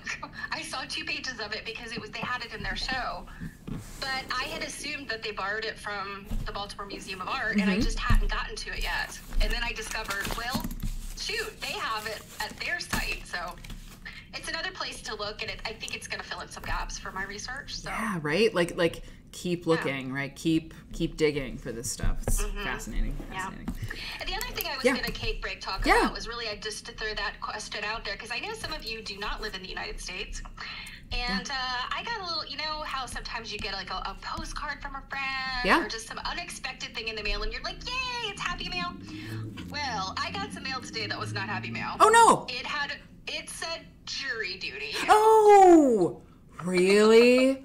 Oh, and man. it got me to thinking, and I'm like, does everybody deal with this? Like, because I know that like the legal systems, the court systems in other countries, I mean, even in like Canada and Great Britain, are really kind of different. Yeah. Than what we deal with here. And so kind of like, do you guys have to deal with this? Like, is this like the bane of your existence? Yeah, I mean... Because frankly, Mary, it's you and I are allowed to, like, in terms of our work schedules, like, we have some flexibility. True. We're like the perfect juror. Yeah, it's true. It's true. You freelance, you're college educated. Yeah, that's right. Like, there's a lot of things about you. We believe in justice, Yes, you're the kind of people that lawyers go, ha, yes. Yes, exactly. We don't have like really hardcore like beliefs on either polarity, We're just like, well, I don't know about you, but like I'm an independent voter, I'm a moderate. Like I'm just like, please just God. So yeah, like I'm the perfect garbage. What's that? Throw it in the garbage, cranky. Well, the thing is, I'm not looking for a bench warrant. Yeah. Not mess around in Maryland. What if like the show comes on and I'm like, okay, I need to listen. This is a serious topic, everybody. Stephanie Cake's in jail. She's in jail. Nobody freak out. Cake's in jail. Yeah, exactly. She's going to be fine. We need to raise $800 for her bail. I started a GoFundMe. Yeah. Oh my gosh, yeah. Jill was in a jury selection during Whitey Bulger. Oh Lord. Oh. I actually have served on a federal jury before. Really? It was 20 years ago, though. Yes. And it was one thing that got me out of local jury duty many years ago, because it was district court. Yeah, it was federal district court, and I did my week there. I unfortunately got picked for trial because, again, I'm a milquetoast kind of person. I'm exactly the kind of person that I have. There's nothing controversial about me. So then, I got called then for the county jury duty within a few years, and they were like, oh, you can get out of it because you did the federal jury duty, but it's been so long ago now, they want me again. Well, and here's the best part, you guys. It used to be called jury duty, right? Yeah. In Maryland, learned they've changed it to jury service. Oh, isn't that, you know, the English language. People a favor. It's so interesting. It's so interesting. Well, you know, thank you for your duty. and yeah, just keep us updated, you know, if yeah. So when I get that $30 a day that they pay now, really? They used to only pay $15 the first time I did jury duties. $30 a day. Hey, man. It works out to minimum wage, I think. Does it? Oh, wow. I haven't done the math. Let's do a court case on that. Oh, God. What a mess. So anyway, yeah, I will be able to spend that $30 a day I was not expecting to spend on Dutton research. Yes, exactly. Yeah, just... But I haven't been selected yet, so... Okay. Cross your fingers, guys. Knock on wood for me. Yeah. We'll see. I'd rather be researching than jury dutying. Ooh. Merch. I'd rather be quilt researching. Bumper sticker. Right? Yeah. I'd rather be researching quilts. Right? I'd rather be, yeah. And then there's like, yeah, okay. That's great. I love a bumper sticker. I'd put it on my computer because I don't have a car. But like, I'd rather be researching quilts. That's a pretty good bumper sticker. Yeah? What do you think? I think this is good. It's a pretty good t-shirt. I would definitely walk around with a t-shirt You know what? That is, yeah, I'd rather be, okay, I'm writing it down. I'd rather be researching quilts. #Quilt Nerd. Yeah. I'd rather be researching quilts. Also pay K and Didi. Okay, I'd rather be researching quilts. That's awesome. I love it so much. #Quilt Nerd. It's happening. Okay, great. Okay, so here's what we're going to do. Just in a few minutes. By the way, the poll is done. The poll is closed. Have you ever made a quilt with matching shams? 36% of the people said no. 19% of the people said yes. Interesting. That's 20% of people have done that. But 44% of people said, no, I've never made a quilt with matching shams, but I'm into the idea. Interesting. Okay. So I've been doing this research. I'm writing a thing. It's very serious. My draft is due on Saturday. And if all goes well, that draft will be polished up by somebody who knows what they're doing, and I'm going to submit it to a thing. I'm going to submit it to a thing on July 1st, and that is exciting. And it's very, very. I eat, sleep, and breathe this piece of writing.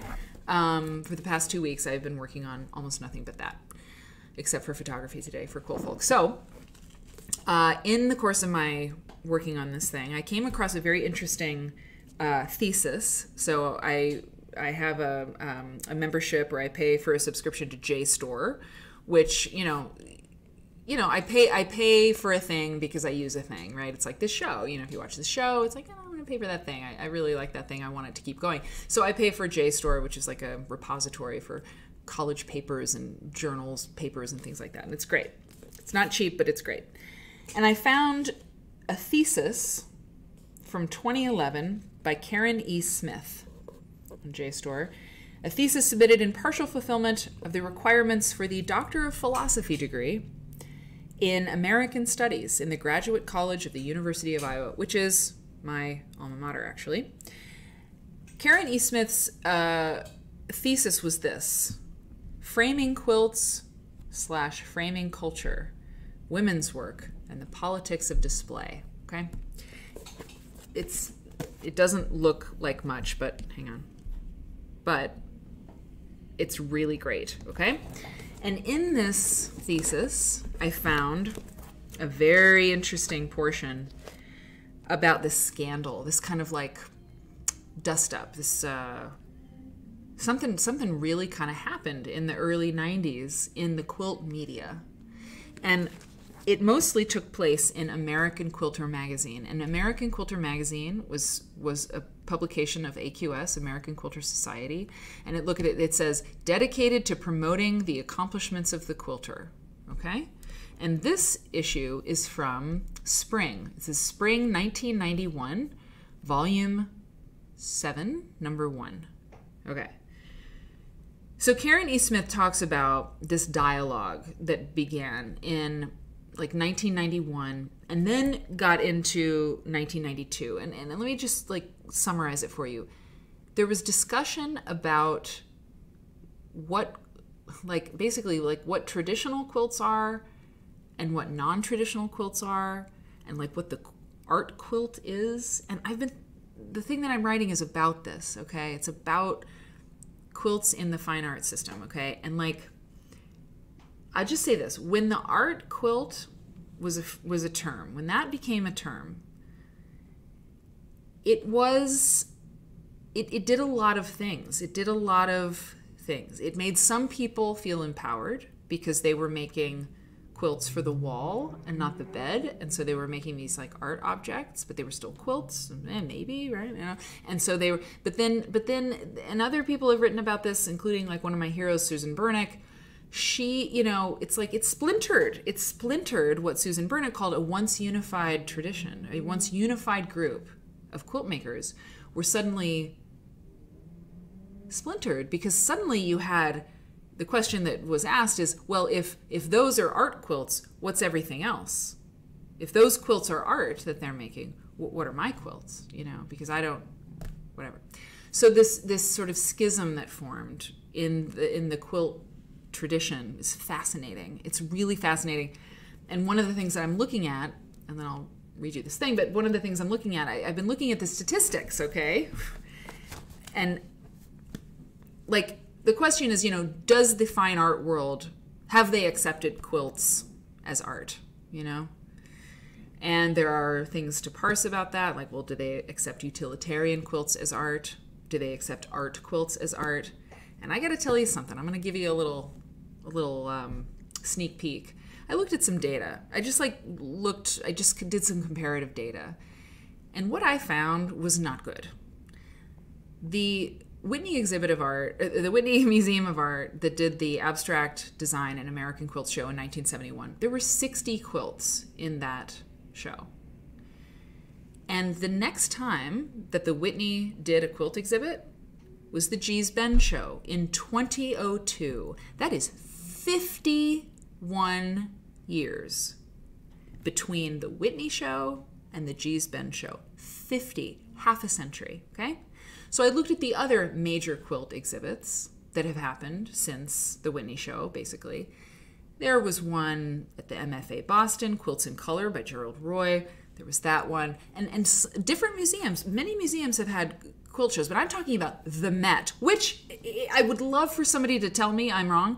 As far as I can see, the Metropolitan Museum of Art has never, ever done a quilt dedicated exhibit, ever. The Getty has never done it, and they have decorative art, okay? And then, of course, there's the whole issue of putting quilts in the decorative art wing, whatever. But here's the other thing I found. There were 60 works in the Whitney exhibit. There were 60 works in the Gee's Bend exhibit. In Quilts in Color at the MFA, there were 58. In Fabric of a Nation, there were not quite 60. In Bisa Butler's show, there were 22. So even though a couple of these quilt shows, these quilt exhibits that have happened in like major museums, nothing has surpassed 60 works. So they're shrinking. So when you look at like how often quilt exhibits happen in major museums, it is not encouraging. And I'm not trying to bum you out. I'm trying to say, look, I have been looking at this data. And in terms of like, are quilts art? Have they been accepted by the art system? The numbers do not help this case. Like, we have much to do, you know? So, and the other thing is I looked at the number of quilts, and of course this may not be all of the quilts that the Metropolitan Museum has. Like, if you go to the Met website and you search for quilts, I forget exactly how many they have, but I did the math, and they have 1.5 million works, objects in their collection, the Metropolitan Museum, and I calculated how many of those objects are quilts, and it is 0.002% of their collection. So, oh yeah, Wonky's like, I feel a stern letter coming on. Well, I mean, what I'm working on, this piece of writing is you know, it would be a stern letter, I suppose, in its essence. So, but it's very interesting. So I'm looking at this, reading this thesis about this dust up, and I had heard before, I had read about this speech that Michael James, the art quilter, I read about this thing. He gave the keynote address at an AQS event in like 1991 or something, maybe 1992. Hang on. I want to make sure I got the right thing.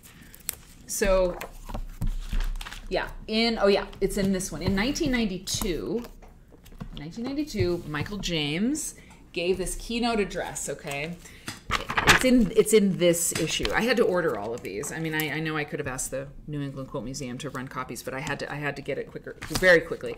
Anyway, so he wrote this editorial. They printed his speech in American Quilter magazine, and it made a lot of people very angry because he said things like this. And what's so funny, I got this issue used, and look at what is going on here. Look, someone who owned this before highlighted.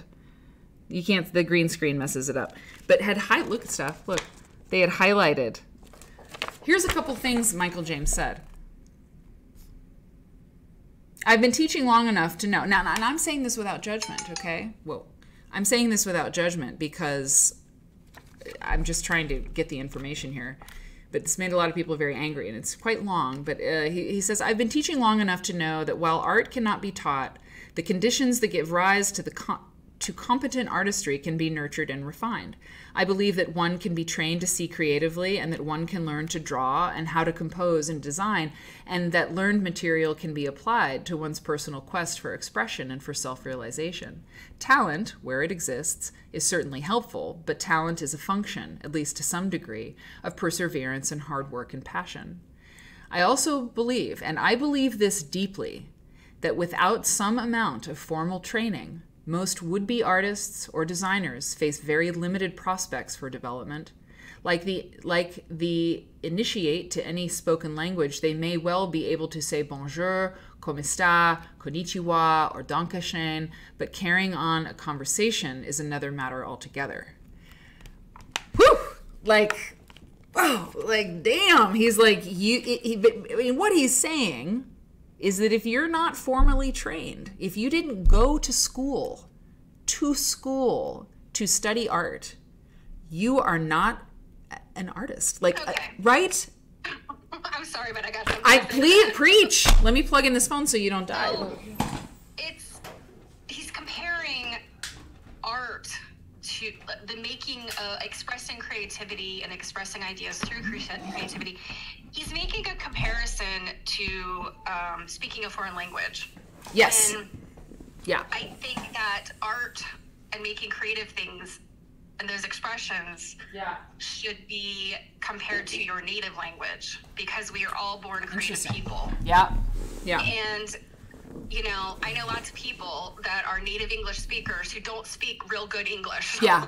So in the same way, people that don't know how to soak themselves in creativity and don't know the ways of the world when it comes to art, right, may be seen as people who are not artists.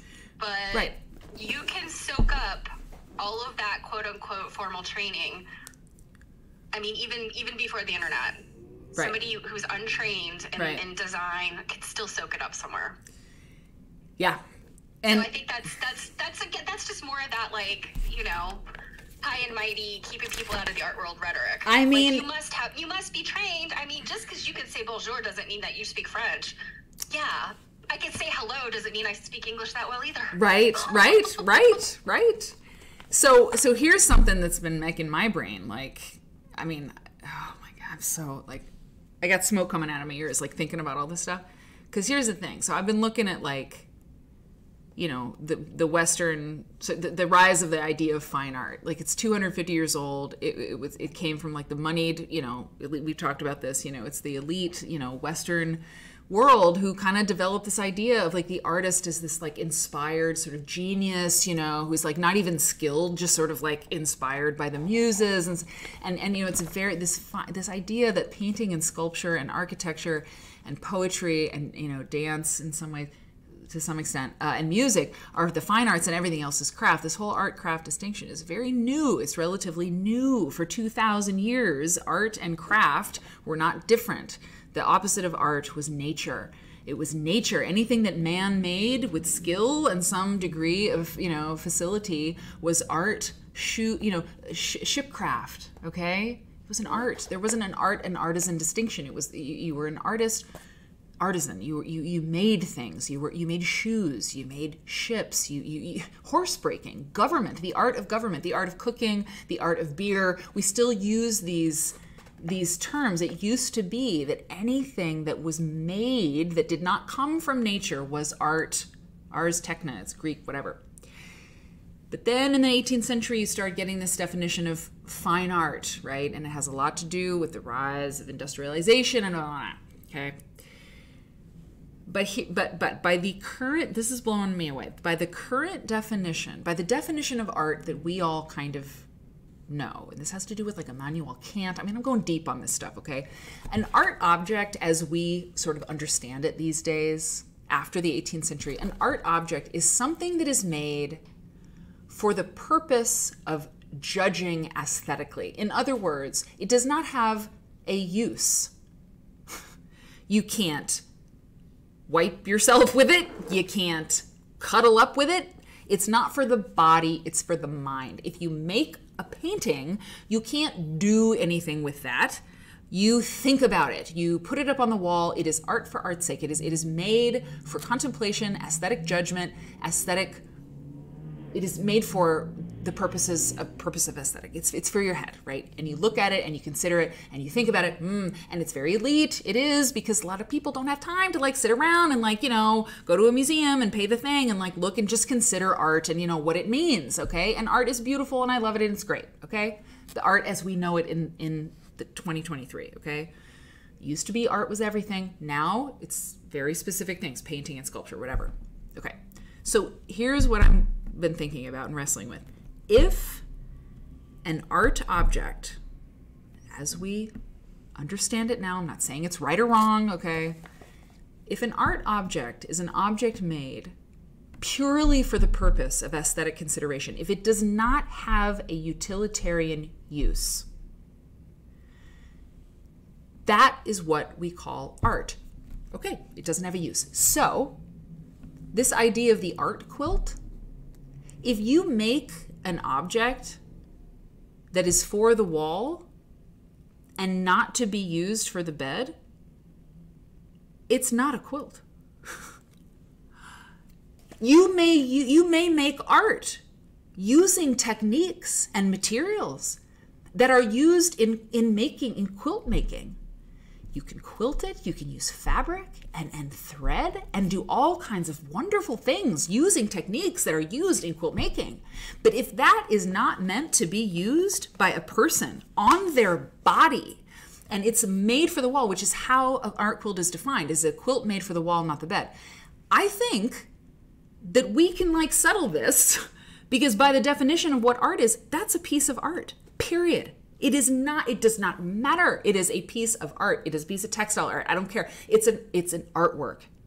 And if that is true, then if you make a quilt that is meant for a person and you sit on it, you wrap up in it, whatever, it's used by your body in some way.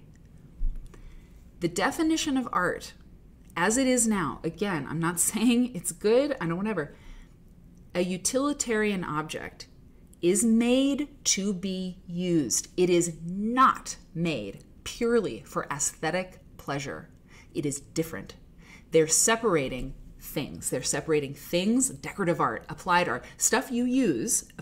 A utilitarian object cannot be art, because an art object is made only for aesthetic consideration. So what I am proposing is I mean, after all of that, you have to hear, quilts are not art by the definition that we have. And the reason I say quilts are not art and art quilts aren't quilts.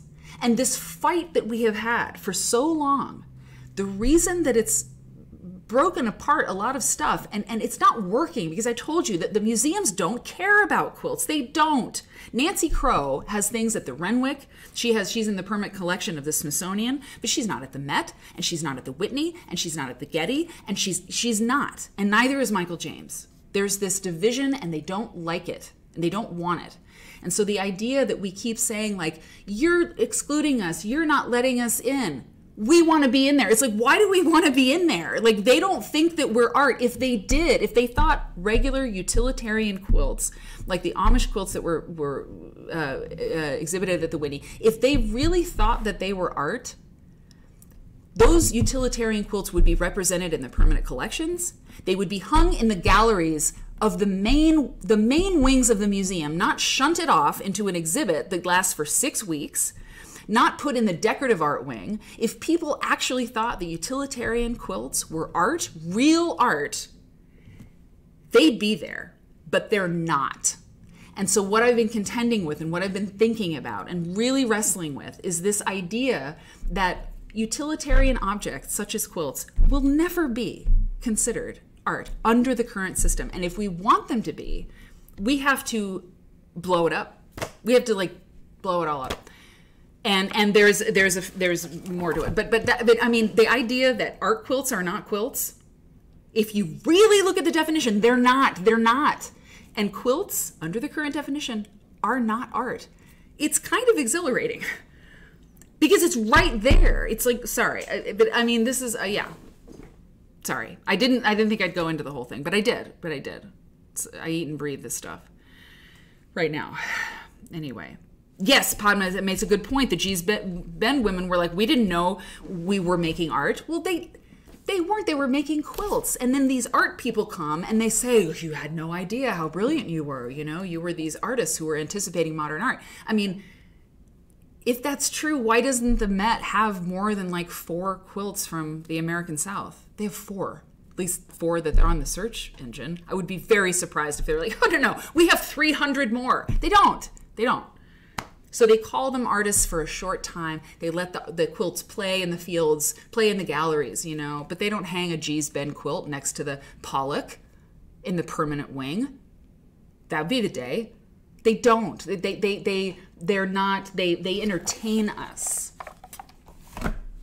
And that's so all of this talk about art and craft and dissolving the hierarchy, the numbers don't really support that.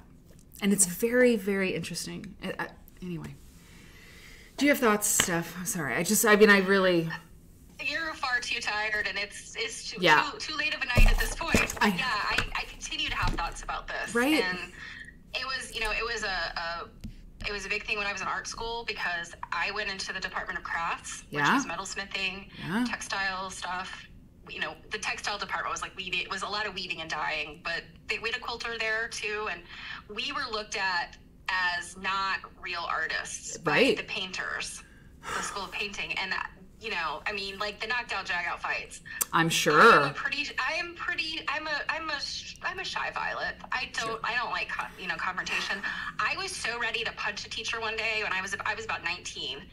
And I had never felt such rage and fury in my soul as I did with this man standing in front of me telling me that, you know, that's all well and good, but what you're planning to do next year going into this school, instead of painting or sculpture or whatever, is foolish because you're not going to be making art anymore. Oh, man. Does that make you sad?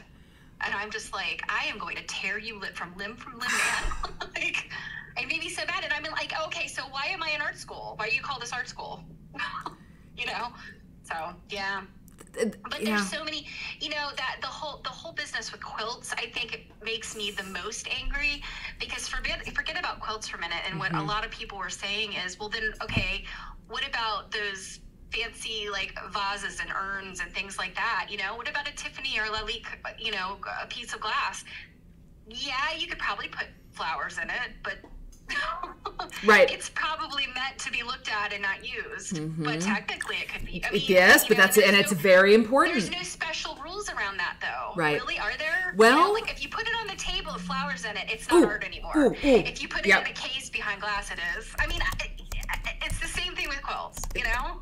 Look here. This is important, and I know, you know, the hour is late, and like I'll probably not read the thing tonight. I mean, just because I care about you. I don't want you guys to be like, oh, you know, I got to go to sleep. Anyway, but we'll continue this discussion. But here, this is a very important work of art here that I'm going to show you. So this is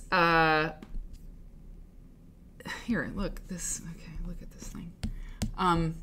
You said, you know, a decorative vase. It's very beautiful, and could be used. Technically, could be used. I mean, jewelry. Jewelry doesn't really have a use other than adornment. You're not hanging it on the wall. You hang it on your body. I mean. Yeah. But you said it. You said it. Body. You said body, and that to me, because there's this other element on paper, and it's very important. The body. The body is everything. If you use it with your body, on your body, with your body, it is. That's it. That's the separation. This is by, who is it? It's at MoMA. Luncheon in Fur. This is a surrealist work, okay? And this, to me, is a very good example, and it's Oppenheim. Who is it? Merit Oppenheim, a Swiss artist.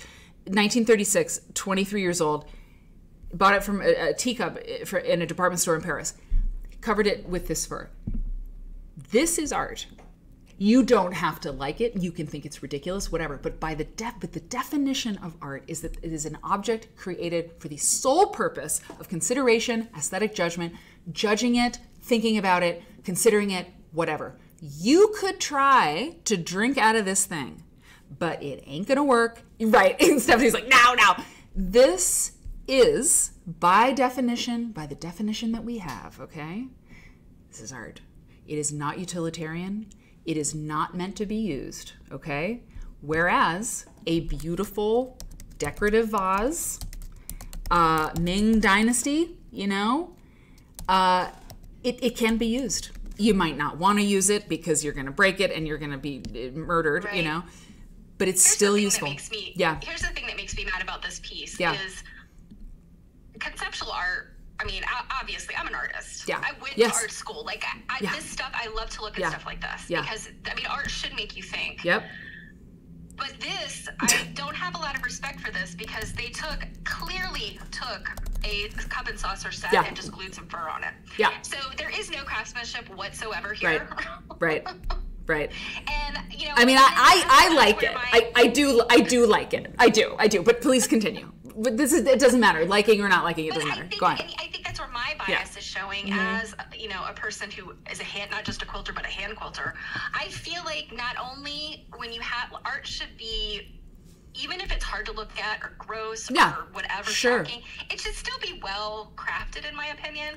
If it's going to make it to a museum, it should be well crafted. And, you know, gluing a pelt to a cup and saucer. But okay, I mean, I love these discussions because I mean, I understand, but like, here's the problem with the craft. I understand, definitely, but that's subjective because quilters, that's right? My bias. Because quilters came in, because you're trained and you're very, I mean, I'm not flattering you, you're very technically good at making. I've seen your work.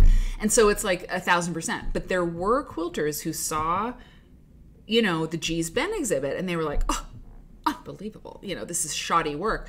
And it's like, I mean, compared to the tight stitches of something else, like, I think about that part of it too, and it's like, you would never say that about G's Ben quilts, you know? I understand, because I'm not saying anything about shoddy work. I'm talking more about, like, the effort that you know, the whole idea of duct taping a banana to a wall, I mean, the thought process behind that, yes, I could totally get into that.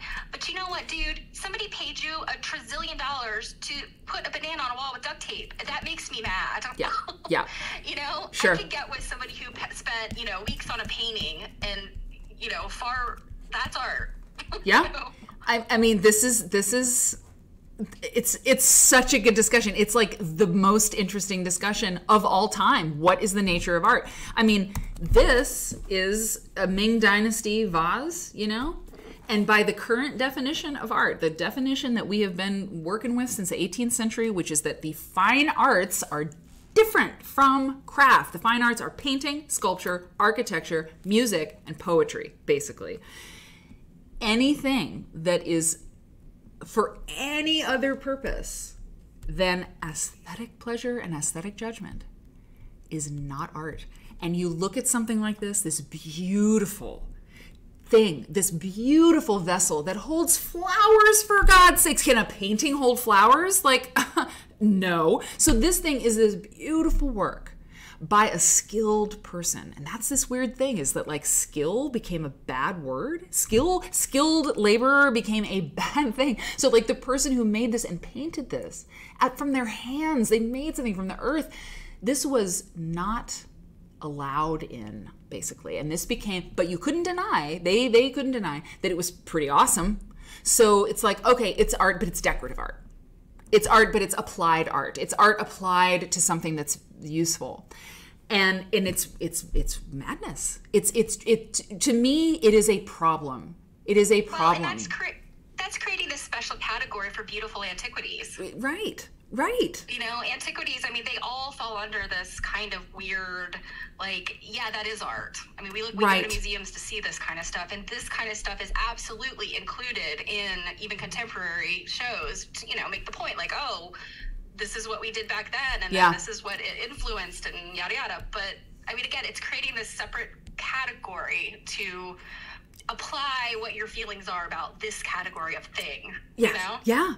Yeah. And one of the things that is part of this is like a painting is representational. Like it's representational because it's representing something else. Like even if it's abstract, it's representing like feelings, or it's like whatever. It's like you're representing something, and this is like, yeah.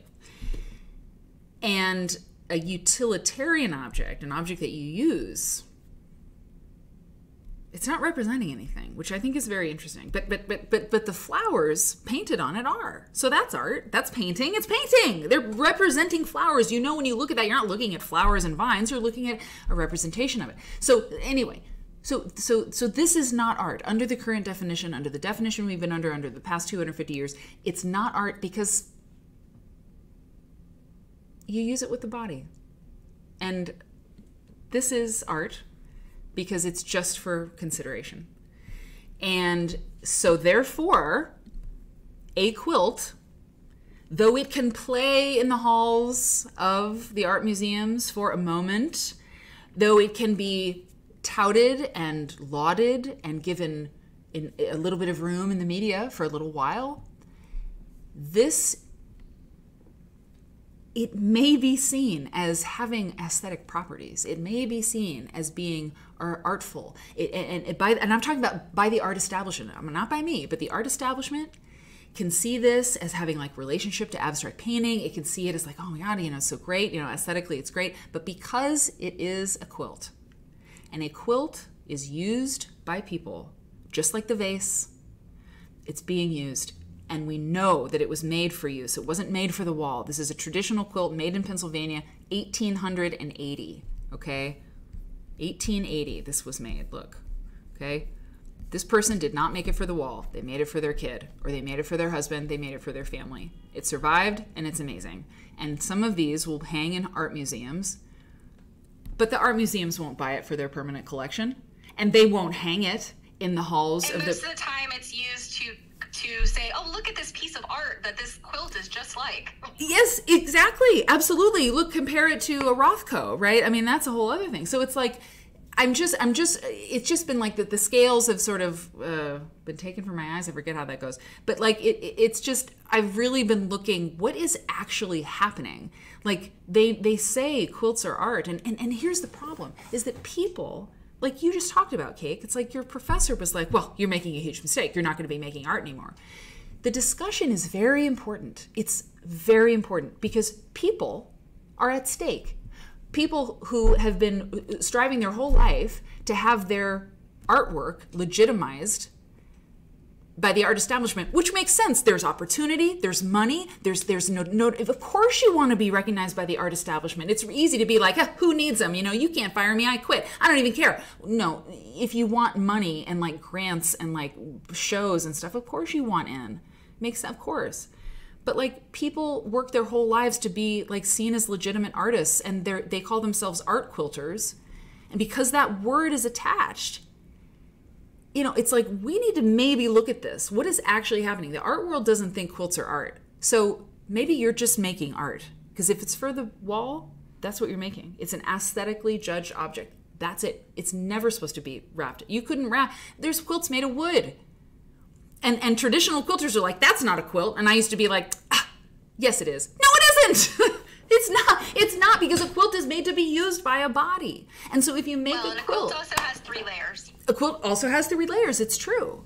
But I think the 3 layers is part of this. But it's, you can have like a summer quilt or something that has 2. But if it's quilted together, if it's 2 layers of quilted together, yes. So if it's meant to be used by somebody, like it's a utilitarian object. And by the current definition of art, those are not art. And so it's been kind of like, I've been like just like a little like troll, like in the office, like trying to get this thing finished. And the other day I was like, oh my God, eureka. It was like, shit. And sorry. And I don't know. I feel like without kind of having this whole discussion, like it's a very provocative thing to say, like quilts aren't art and art quilts aren't quilts. Like that's like this big argument that's going on for 50 years. But like, I think that actually it's quite simple. It's not a quilt if it's on the wall, and it never was meant for a person. It's art. It's great. It's art. You're free. You're making art. No, you never have to explain again. And if you're making a quilt for a person, it's wonderful, but the art establishment will never actually give you that. So let it go. Or burn it down. Burn the whole damn thing down. I'd rather burn it down. Amen. Yes. We have a big problem. Art should be different. All day long. Yeah. I can poke some holes. So. Oh yeah. I mean, I don't envy you thinking and writing about this topic, Mary, because it's such a big one. I mean, oh my god. And you have come up with so many brilliant things. Like I've seen. I mean, your lecture last year at AQSG was incredible, and well, really made me think more about this. I'm glad, and the thing that I won't talk about now, you know a little bit about the Nietzsche stuff, the Apollo and Dionysus, but like the problem with the only way we're gonna get out of this mess is if we actually figure out why textiles were not included in that special group of things. Why weren't textiles included with the painting, sculpture, poetry, architecture, music, elite group of art? Why? And I think I know why. I have a theory about why. And if we identify that, if we push through this art versus craft discussion and actually get to why textiles were ghettoized, then maybe we can burn it down. But until we actually look at why, which is to say they are related to the body and the feminine. Until we do that. Yes. Hope, girl, you got it. Jill's got it. Slim's got it. Yeah, why? Finn. Yes, Finn. Part of the thing that I'm saying is it can't be just about gender. It can't be just about gender because men were weavers, men were quilters, men have worked with textiles, so it's not just gender. It is that, but it isn't just that. It isn't just racial because people in Europe were making textiles, so that like, people all over the world make textile art. Beautiful tapestries, beautiful things. So it's not just gender, and it's not just race, and it's not just economics, because oil paint and Chinese silk, like paint was cheaper to make than it was to get Indian chintz. So like there's gotta be something else, and I think that I know what it is. So that's what I'm writing. It's super easy. I'm totally gonna be done in time. Oh my God, I gotta go. What the hell? I just love talking to you guys so much. I love you so much. People with the money make the rules. Jcom, well, I mean, that should be part of my paper. Like that's like part of the conclusion, basically. Anyway, I'm showing you just pictures of quilts. So, Cake, thank you so much. Here we thought you were going to end early because of the parade, and here we've gone over 15 minutes. You gotta go. See what you guys do. You have conversations. You have conversations. You engage with each other and the material, and that's why quilts matter, man. We get to talk about art and like, come on, what else is there? It's so great. We've just had a philosophical discussion about the nature of art itself, and we started with this quilt. Come on, what else are you gonna do on a Tuesday night that's this good? Okay, love y'all. Yes, wonky. Yes. Okay, love you so much. Take care. And I'll see you on Saturday. Thank you, Cake. I love you so much. We will, I'll see you. Thank you. Okay,